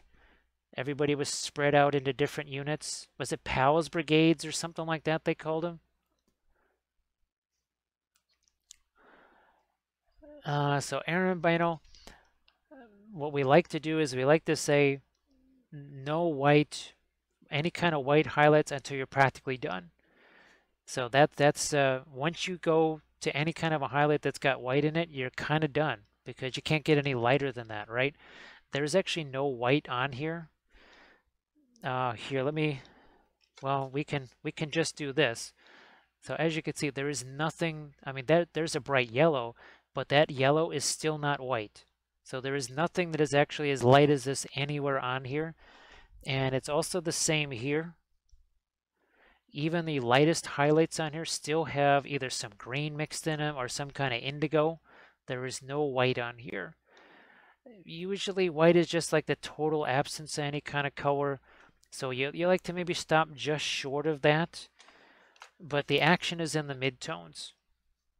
The action is definitely in the midtones there. Ah, okay, Heretic Scott. Something told me that that's kind of what they did. And this is why we like the film noir, because this is what lets me know, all right, you take away that built-in contrast of all the oranges and the reds versus all the blues and such. This is where you could say, all right, maybe you go a little bit lighter, and that would be your value contrast. But let's bring back our color contrast right here. Let's do that. All right, there we go. This is a more important contrast. This edge contrast is more important than making it lighter.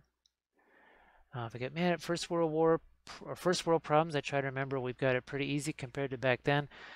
Boy, Heretic Scott, it's pretty crazy to think that even in the Second World War, a lot of folks that were in those vehicles and the ships and the subs and the tanks, there was an awful lot of them that had never used a telephone. They'd never seen electricity, or certainly not a whole bunch of it. It's crazy when you think of the lack of technology back then, and back then didn't have to be that long ago, at least compared to what we're used to now, right? That's well, again, both of my parents they were born in 1922, and in 1922, I do believe it was still illegal to have a private airline. In 1922, radio was just getting to be a thing. There was no sound in movies. Actually, there's a really great series that I recommend everybody watch. It's a historical, so just a documentary series. It's called The Impossible Piece. It obviously starts in 1919 and takes you all the way up to 1939. Takes you through the Spanish Civil War. It takes you through the Weimar Republic, through everything. Well, it doesn't quite take you through everything. It doesn't talk about the, miracle on the Vistula and the Russian Civil War so much. But when you see all that, you realize just how primitive things were, but how technology changed everything so quickly. It just literally, you transformed society overnight. You redrew a bunch of borders. You threw all this technology out there. Now here's another case. Look at this. We got hard edge versus hard edge. We got to do something. We're just going to do that. See that? Look, it separates. It's very simple. We just took some of this, just dry brushed it on there. That's it.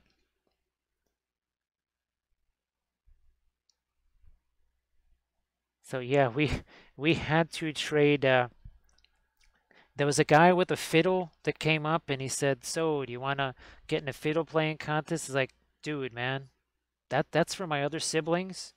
What about paint? And that's when he pulled out the dice and a paintbrush and he said, "Which do you want?" Hello, little hobbits. Spark my ganja. He says, "Is it going to be dice or a paintbrush?" And apparently, we chose the paintbrush instead of the dice. Thank you so much, Boridson, for that follow. I appreciate that. Hello, little hobbits. Oh, spark my ganja. Light those stupid beacons already, will you? It's like, dude, man, he's lit. I know, man, right? Gandalf the Fool too much of the halfling leaf. He's like, dude, so have you seen my ring? He's like, uh, ring? What ring? What are you talking about? I don't know. Is that like a telephone? I got a phone. It's a Palantir. Way better cell phone service. Let's see. Grandfather worked at Vodafone and did a lot of work with airwave radios when they first started to enter the police force. Wow, Vodafone. Oh my gosh. Oh my gosh. Let's see. I remember just before pure white coal, take that teachers who would walk by and three stripes of pure white. Oh, yikes. Actually, well, Aaron Bennett here, I think we showed you these earlier. I don't know if you saw these or not, but here's a couple of pastels. Now, I have a bunch more on the blog, but let's get down to some pastels right here. So these are some watercolors. Again, there's no white on there. There is nothing that's white, but here's some pastels and no white. Nothing on there is white. There's a very light yellow, like a yellow white. And even on the snow, that's still not straight up white. Even on that pastel, there is no white there. So yeah, I mean, if you were caught dipping into the white anything, I was wondering how far are we off? So we're 15 away from 5K. That was I was just about to ask. Actually, I remember I was just kind of about to look for myself to see. I knew we weren't really close. But I thought we were getting closer. We are edging closer.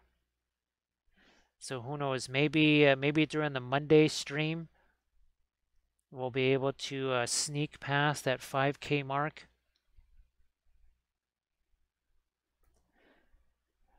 Oh, thanks, Armbania. Armband, I appreciate that. I wish I still could work with the pastels. Right now, it's more just time. I just wouldn't have time to work with them. But back in the day, we had to kind of put the pastels aside since they were just too hard to make into prints. I was able to scan a few of them, but the process of scanning the pastels almost destroyed them. It almost destroyed the scanner too. And at the time, scanners cost about $900, so that was a bit of a risky prospect. Now here I need to throw a little bit more rockiness, I think, into some of this and more. I'll go with a little bit lighter here. So again, this is nothing more. If you're going what 1 to 10 on a value scale, we might be at 2. That's about how bright this is. It is definitely not white by any stretch of the imagination. So we have several blog posts on the 2D art because that's what we used to do. That's how we used to make a living, was doing the 2D art. And unfortunately, the whole situation of 9/11, it kind of put an end to that particular business, and it launched us into painting miniatures. And it's as much as we enjoy the 2D art, the painting of miniatures, it's really satisfying, and we can really reach a very nice audience too.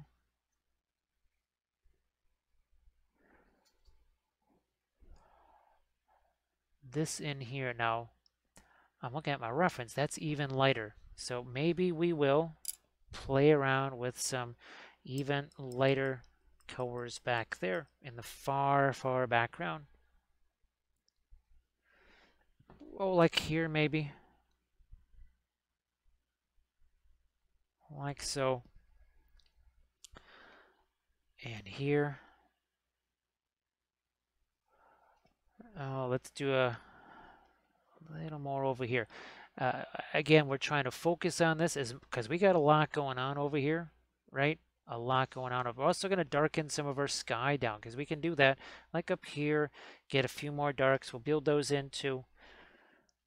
Aaron Benny, the other thing we like to do is it's sort of like a game of Monopoly. You have to build evenly, And this is always the same for miniatures. It doesn't matter whether it's 2D art or miniatures.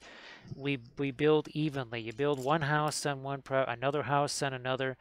You're not going like one house here, hotel on the other. No, it's far more evenly constructed than that.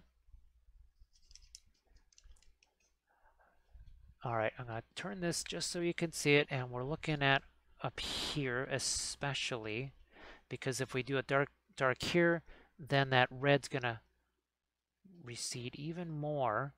It's very rare that something that's, well, fluorescent red essentially recedes to the background, but we can do that. We can make that happen here. And again, this is the same. Look at that, how little paint there is on that brush. The reason why it's sticking here is because we have a whole bunch of paint. See the reason it doesn't really stick there? There's no paint there already. We got probably 4 or 5 layers of paint there that are already in existence. We're basically we're basically activating those by just dry brushing this stuff on. Now we're going to throw out a little bit more of our indigo right here.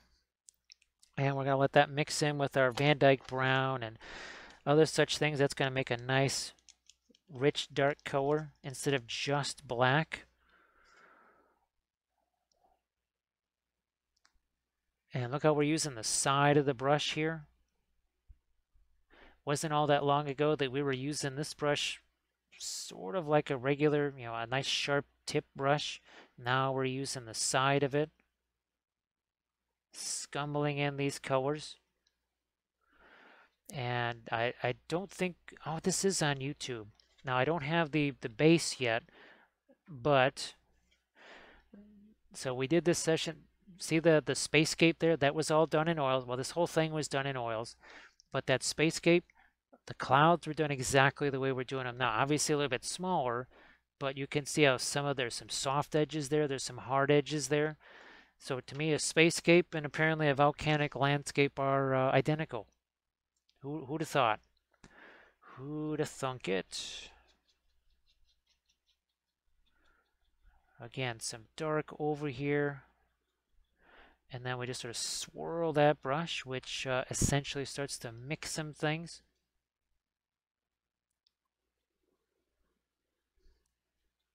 I'm going to let that be a little bit darker too. Again, see this swirling brush stroke that we're using? It's not just a dry brush, it's the type of brush stroke. It's literally mixing itself at the same time. We're doing the same over here. We've got the paint in place. Now we're just letting it mix with all those other layers that are, well, guess what? Already in place. And now we'll darken this down some more too. And the whole thing with our eye, guess what? It's going to stand out that much more because we've darkened this down.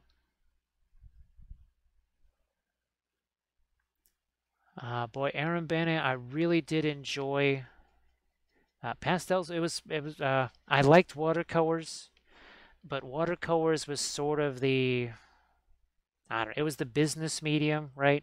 That was the most common thing that I made. The prints that I was going to be selling, it was mostly watercolors. The pastels were just, it was a really fun medium because I mixed them with my fingers. I was literally just painting with my hand. There was no brush. There was just my hands and the paper. And that's probably why I liked it so much. Now you know why we just paint so rigorously and messy. Because our favorite type of painting had no brushes. We were finger painting. Look what's happening here. We talked about a few clouds in here, remember? We were kind of waiting to get to this stage. Oh, look, there's wet paint there. See how we're just kind of scumbling those clouds in. Happy little clouds. Happy little dark clouds of doom. They don't know why everybody calls them dark clouds. They're just happy little dark clouds. They're not sure why everybody doesn't like them. Just because they foretell doom and destruction, it's not their fault, is it? They're just clouds. Now I suppose in some ways now that we're using the the pigment powders. Maybe in a way we're sort of paying homage to our pastels again. Obviously, we're mixing them with the linseed oil, but maybe. All right, let's continue to darken some of this here. Again, the darker this gets, the lighter this gets. We can lighten this by darkening what's around it. That's why we also don't need to go bam to the white, right? But we say it all the time with the oils. When in doubt, go darker. When in doubt, make it darker. Because if you make it darker, you're just gonna, if you go to that super bright highlight straight away, it sounds like it's a good idea. It seems like it's a good idea. But instead of that being lighter, making everything else around it darker to fool the eye. We're delusionists. I used to say we're illusionists. Now I just say we're delusionists because we give the folks delusions that they're seeing what we want them to see. See how we're just kind of going after the edges of some of these here clouds. Look at this.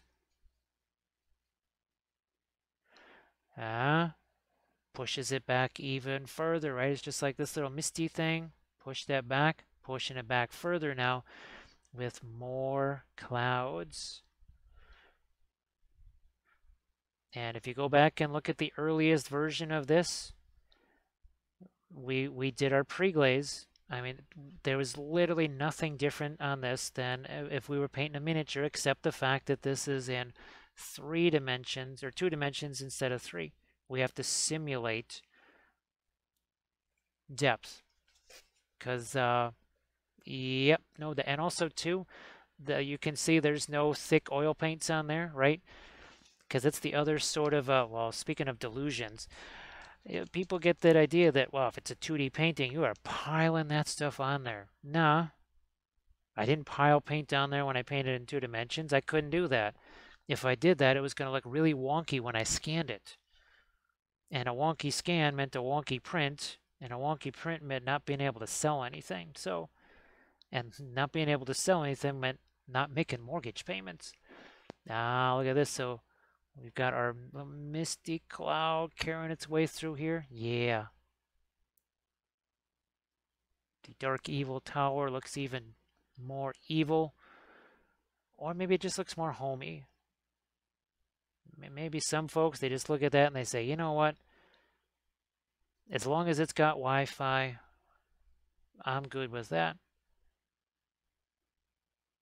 Well, that and maybe, I don't know, some people might want Apple TV or something, I don't Hello, know. little hobbits. Spark my gun. Well, thank you, Rexy the Senpai, and sorry if we missed you, Rexy, and then AK-47 boy, thank you very much. Oh, no.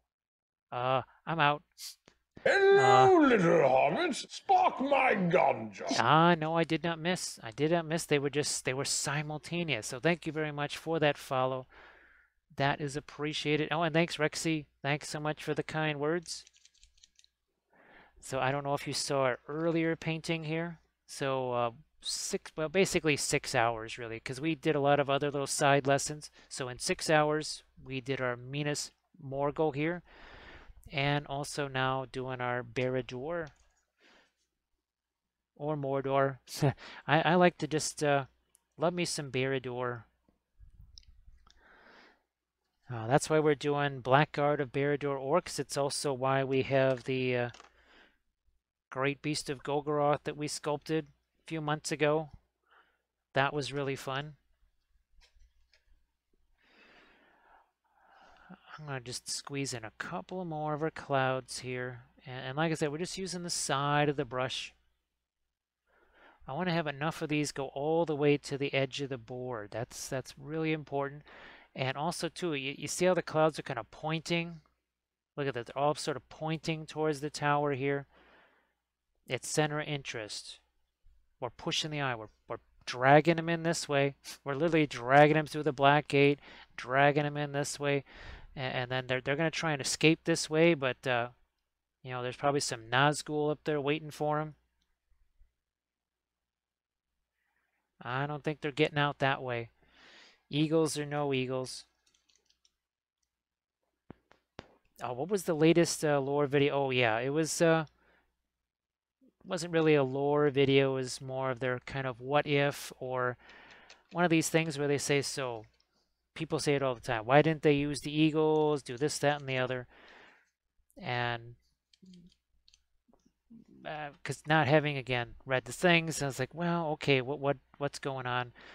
First of all, I guess Tolkien himself said that he didn't want to overuse them, but from a practical standpoint, a bunch of giant birds flying around is going to attract attention.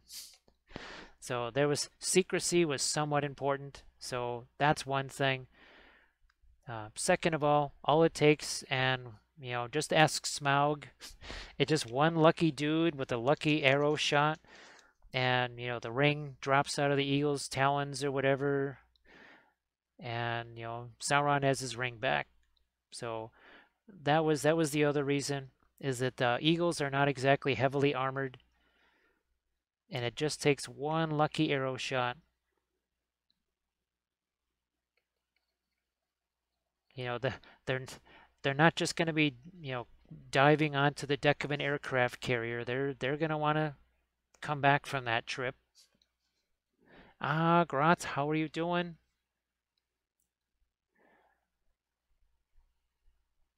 So, so well, these guys made the giant battering ram. I guess it a rail gun. So, Gratz, would you have to make a rail gun to shoot the ring into Mount Doom? Well, actually, we came up with the solution here. Guess who's the ring bearer? That's Alex, because Boromir gave him the ring, and he said, keep it safe, keep it secret. And Alex said, like, dude, I don't have pockets, man. And Boromir says, look, just take the stupid ring.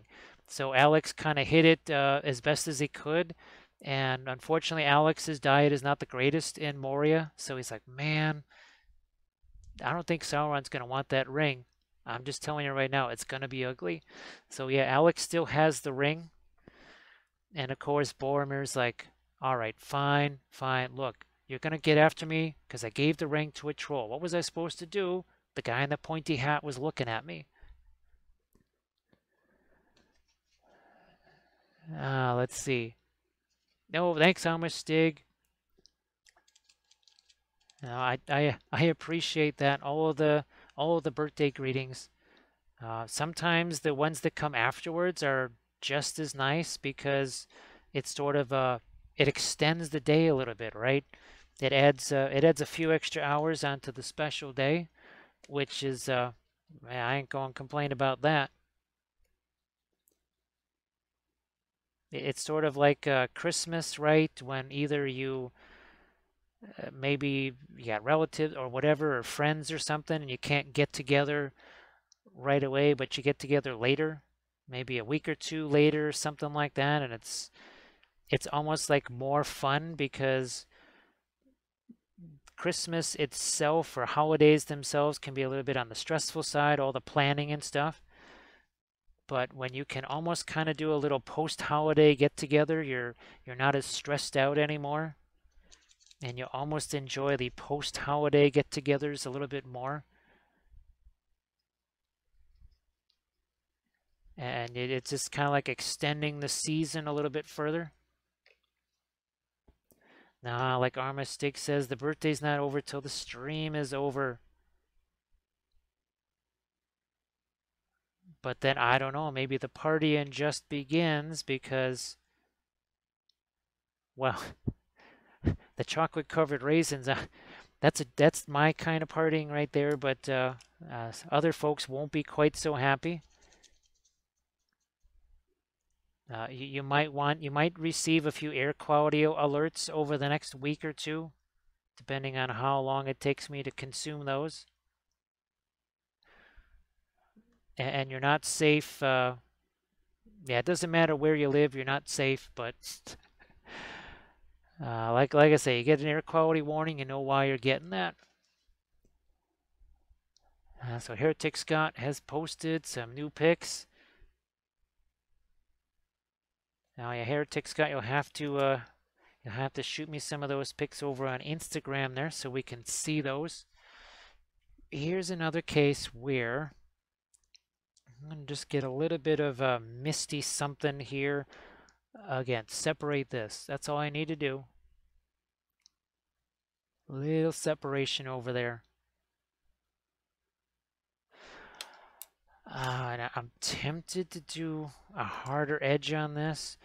However, that too hard of an edge there means that this all of a sudden now we're taking away some of the hard edges we got over here on our tower. So we gotta pay close attention to what's going on here. Also, too, a little bit of thinner into this. See, look at the difference in the edge on that, and the same here. And as you can see, we're not just outlining it, right? We put a little bit of edge right there. That's it. And some along here. So we're not filling this whole thing in. We're just bringing in lines like that. We need to do the same over here too. This is getting a little bit flat, especially for something that's in the foreground. Now we don't mind that it's maybe getting a shadow cast to it from all the light coming this way. Don't want it to be one big old block though. So these right here, these midtones, this is so important.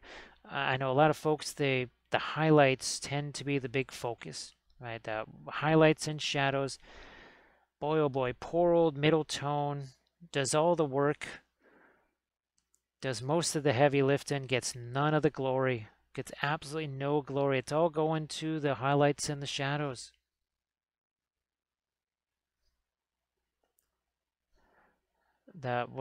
One of the teachers that we had at the academy, we just called him Master of Midtones. Yeah, we were talking about that value scale, 1 to 10, right? If, say, 4 through 7 is your middle tones, he literally just painted 4 through 7.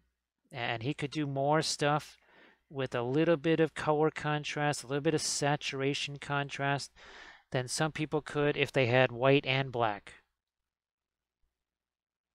It was amazing how subtle everything was. But he still managed to get that contrast in there,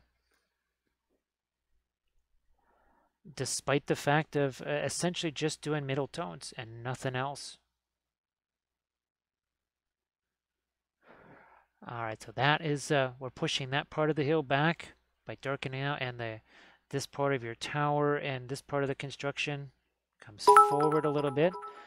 And Dark Dan again, thank you so much for the bits is there. Thank you very much, I appreciate that.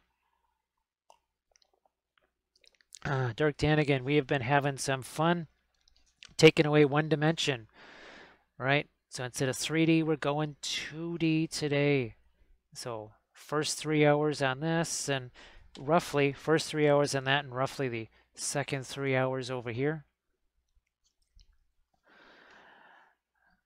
And I hope that, like we've said a couple of times, people see this and they realize just how similar, the miniature painting and the 2D art really are to each other. There's not that huge gap between them. That we do pre-glaze, we do scumbling, we use lights and darks the same exact way.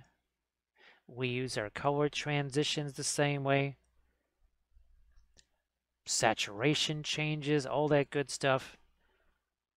Directional brushstrokes, center of interest, you name it. So Whisker King, in many ways, it's kind of like what we're doing here. So I don't want to get too much on that board there, but see how I'm basically taking the brush on the side here. It's kind of like a circular brush stroke. Instead of just that, you can see it sort of blends itself, right? And that's what we've been doing for our clouds right here. So you can see that right there. It's our fresh paint that we just applied there, but it's again a circular type of a brush stroke. Whereas here, we're doing more of a something a little more linear like that. But here was more stippling and scumbling, right? Dark Danigan, that's I hope they're fun to watch later. What I'm hoping to do is take both of these and then make YouTube videos out of them. We'll probably take away some of these, like so they're more like 2.5 hours long.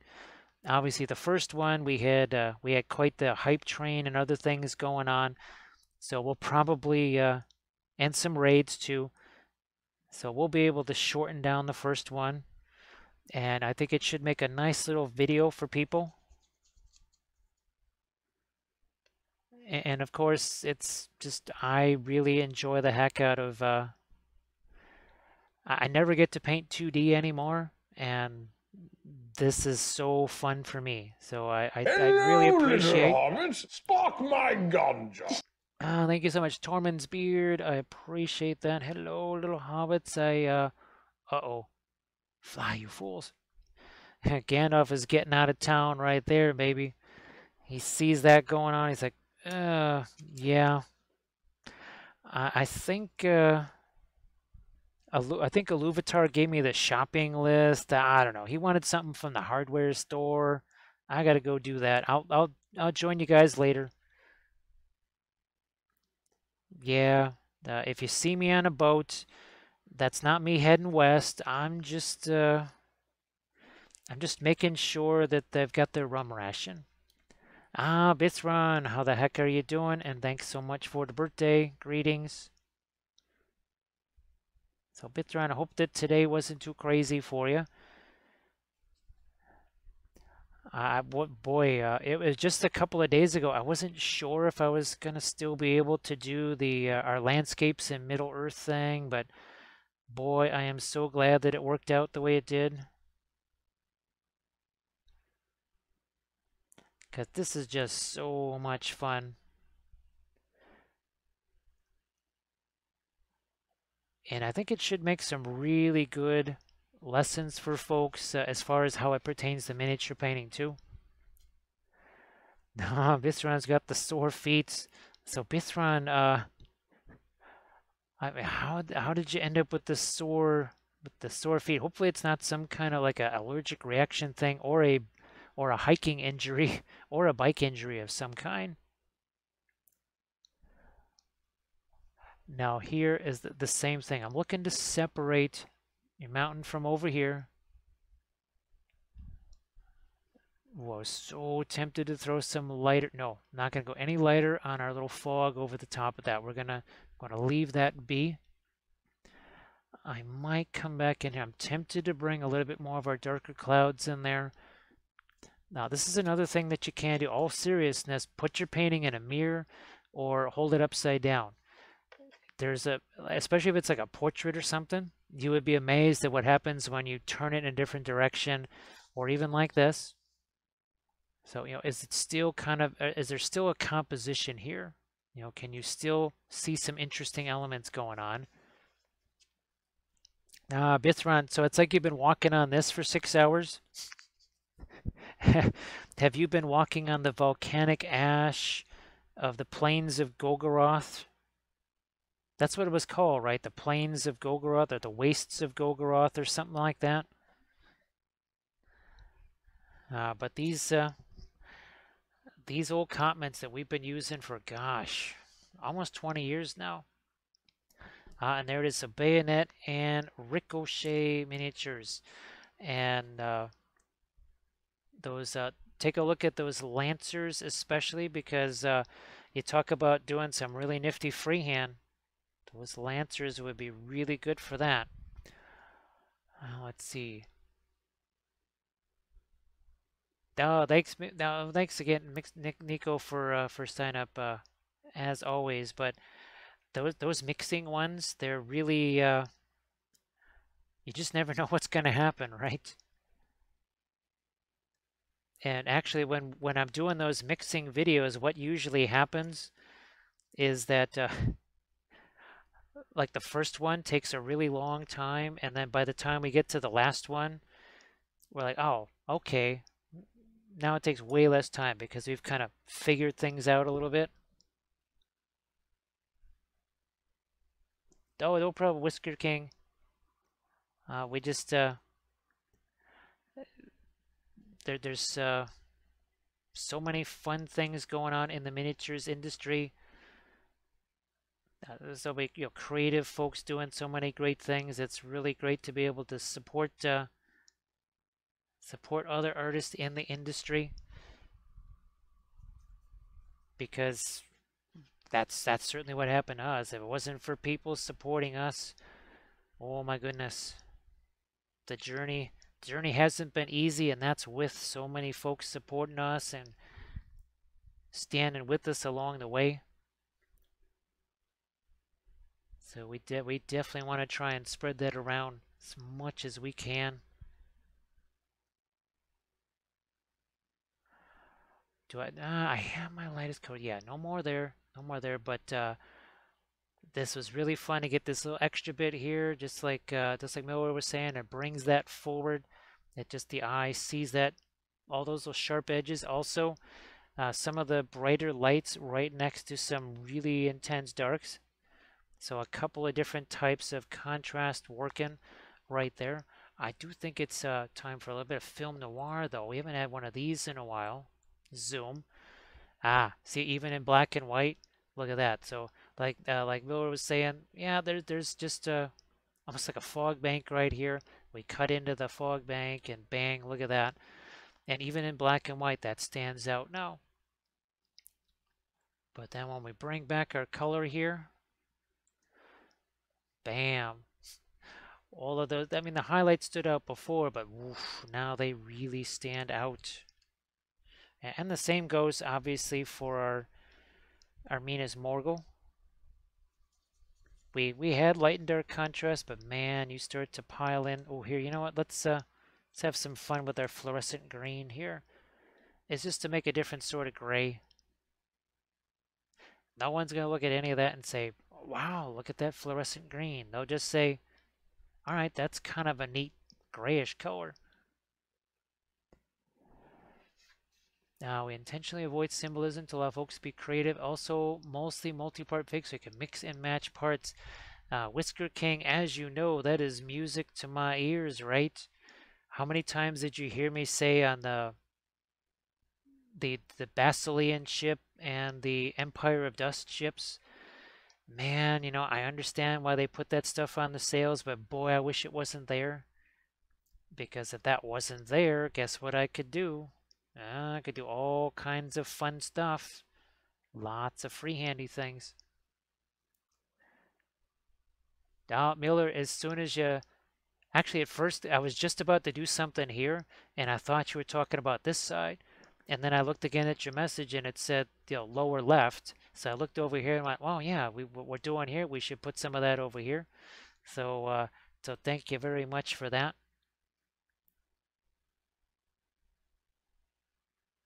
See that same bright green down here, which won't register as a bright green, but it's a subtle little thing, right?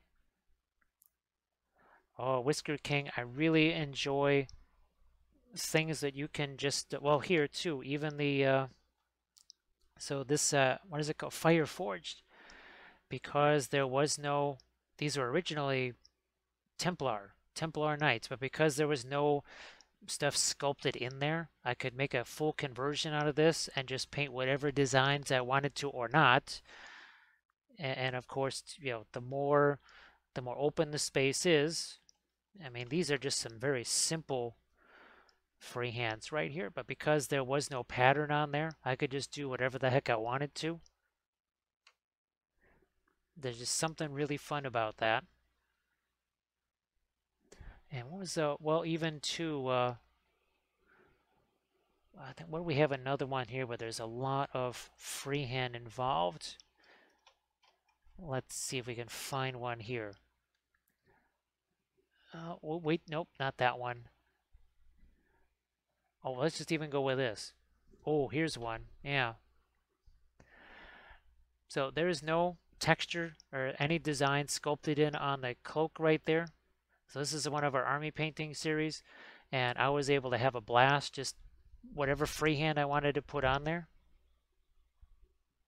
And even the Sisters of Battle, right? We could put whatever we wanted onto that because again, no prefabbed freehand. Miller was a bit art club in high school, so I'm not completely new to painting. Boy, Miller, guess what? Guess what? Me too. I in high school, I think starting my sophomore year, all the way through senior year, we had an oil paint club. Yeah, we were doing oil painting. That goes back a long ways.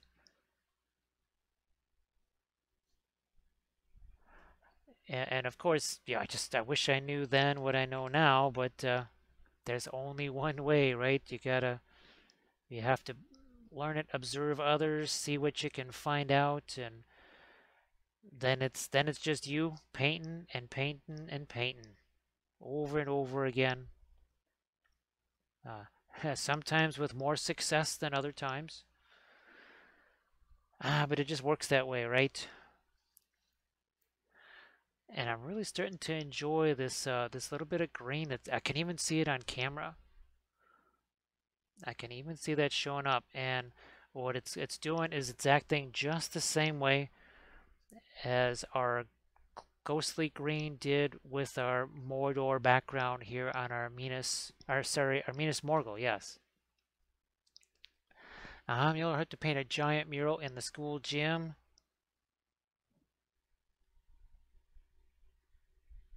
I don't know if there's anything of mine left there. I no, I don't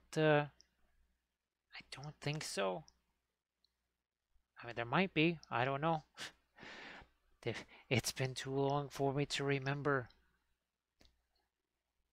Heck, the Academy is still, a lot of that is pretty darn foggy.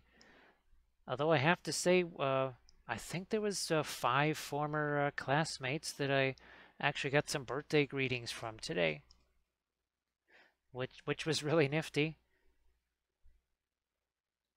I think, well, at this point, really, of those five people, two of them are still doing art as they're living. So Miller, that must have been really, it must have been a challenge. Must have been a heck of a challenge. And hopefully that just stays there forever. And nobody, no cracks in the plaster show up, or you might have had to paint it on top of cinder blocks too. If it's painted in a school, it might have just been painted over cinder blocks. So again, a little bit more of this green out here on our Plains of Golgoroth. We'll just call it the Plains of Golgoroth. The other thing I'm kind of doing is uniting some of these smaller little clumps too. Some of those got a little bit isolated and they started to look almost like just a bunch of regularly spaced dots. And I was like, no, we don't want a bunch of dots. I was essentially trying to make large boulders and stuff there that didn't quite translate too well. Let's see, my teacher actually sent our art to a local college for competitions. And Miller won grand champion with a painting I thought looked like garbage. Well, congratulations. I know for us, our teachers, they were generous enough to. This was a night after school. They drove us to the American Academy of Arts so we could see what it was like. That was very crazy. You know, you had a whole bunch of high school kids in the school van heading downtown. And I just had really never been downtown except once or twice, maybe to just one of the museums here and there.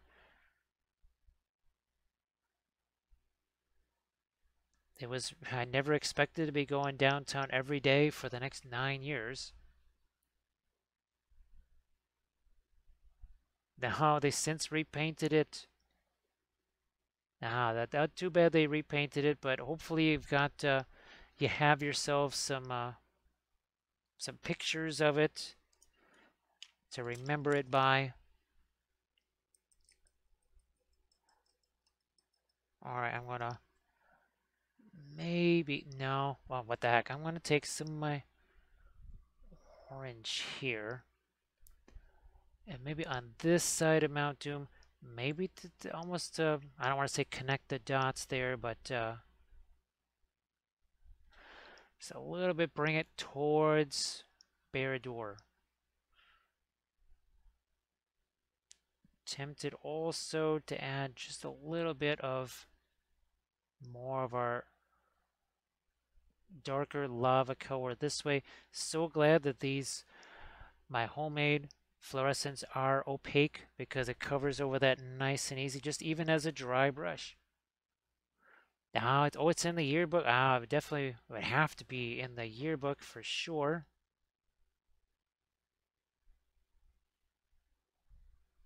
All right, that's again more of our orange dry brushed in there. I took a trip to Denver to see a bunch of random artists.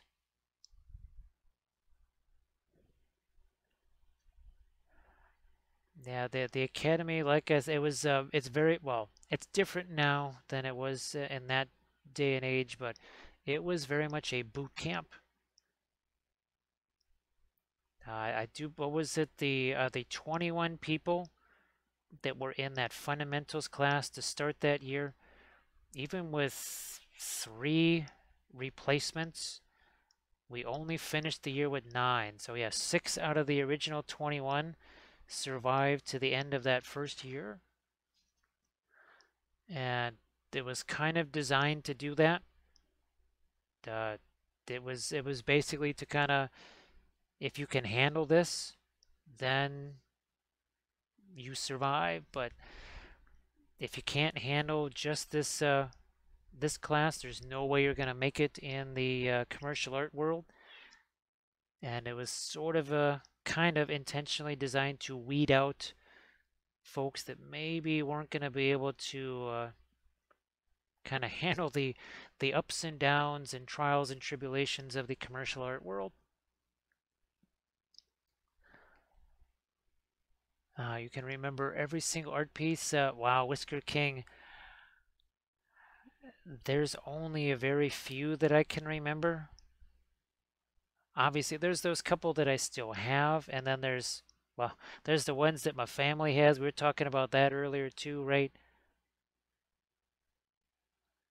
I think it's a little bit easier for me to remember the ones that I painted when I was doing the 2D art, for a living. I'm glad I carried this over. Oh, so glad I carried it over this way. Yeah, that's a major plus right there. Also, this gonna tone that down with some orange there. Yeah, so really glad I extended this out here. It was kind of like, why is the light ending over here? It needed to be stretched out this way. Huge help. It actually brings the eye up this way much better. Whisker King has the, I don't know, would that still be called a photographic memory? Because, I mean, you remember the image, right? I mean, that could be photographic. For me, well, as we've talked about here, the lack of sleep, the extreme lack of sleep for such a prolonged period, it sort of is a little bit rough on your memory, to say the least.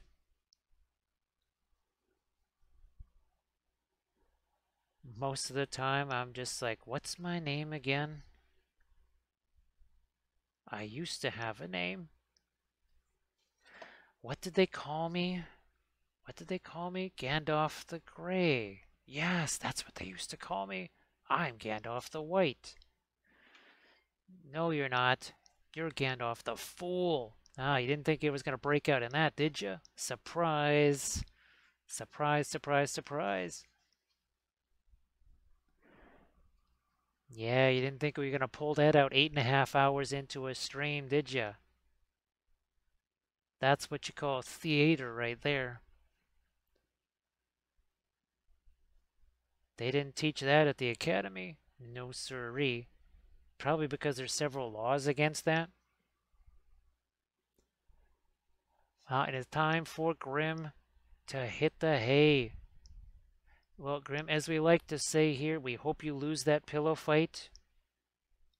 Sadly, I have been victorious in like every pillow fight over the last 7 or 8 weeks. Now, I think last night there was a little bit more sleep. It's just there was also an early wake up call today, so that's sort of cut down on the potential of sleepage there. But I hope that you're all rested up.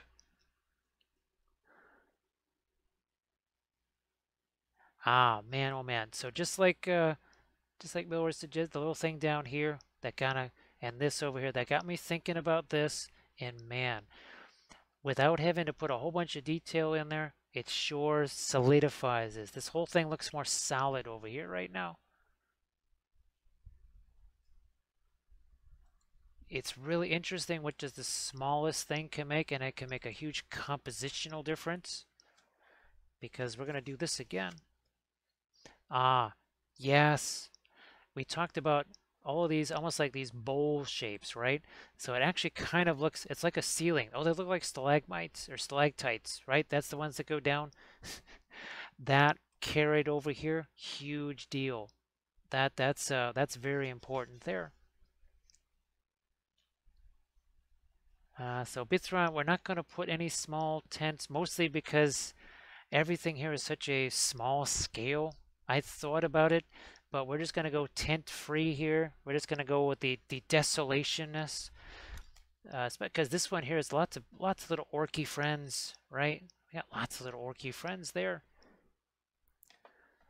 But Bithron, there was some other views that were closer, and definitely there was some encampments and stuff. And in fact, I almost thought that this here was supposed to be encampments, but I'm just going all rocky on this one. We're going all to New Line Cinema. This is the New Line Cinema where nobody's walking around out here. Just like Minas Tirith, right? No actual Pelennor fields, no Ramus Icor, just a big open nothing. We're, we're going New Line Cinema with this view right here.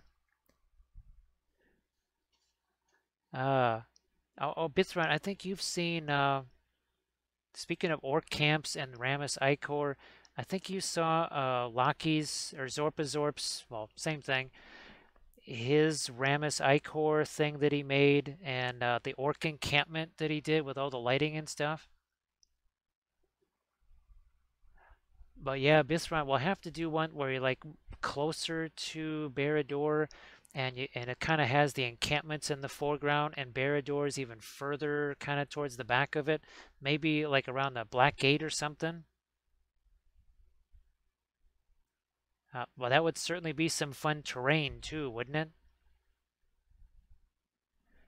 Oh, Bithron, I keep forgetting that I have, it's from Mantic, that really soft, almost like bones material, plastic terrain that they've got, like encampments and stuff. I gotta find those, and I gotta get those painted now. Remember Bithron? That was the one where he did the lighting effect, and they even had a smoke machine for it. I swear he brought it to the Arda tournament. Arda Unleashed. That's it. Yes, he brought it to that tournament. Well, I'm pretty sure that's what it was for. All right, so I am but a little bit up there, but now we're going to kind of come back the other way with this here. And hopefully we soften up that edge just a smidge. Yeah, that same scumbling brushstroke right there. Doing it again. Yeah.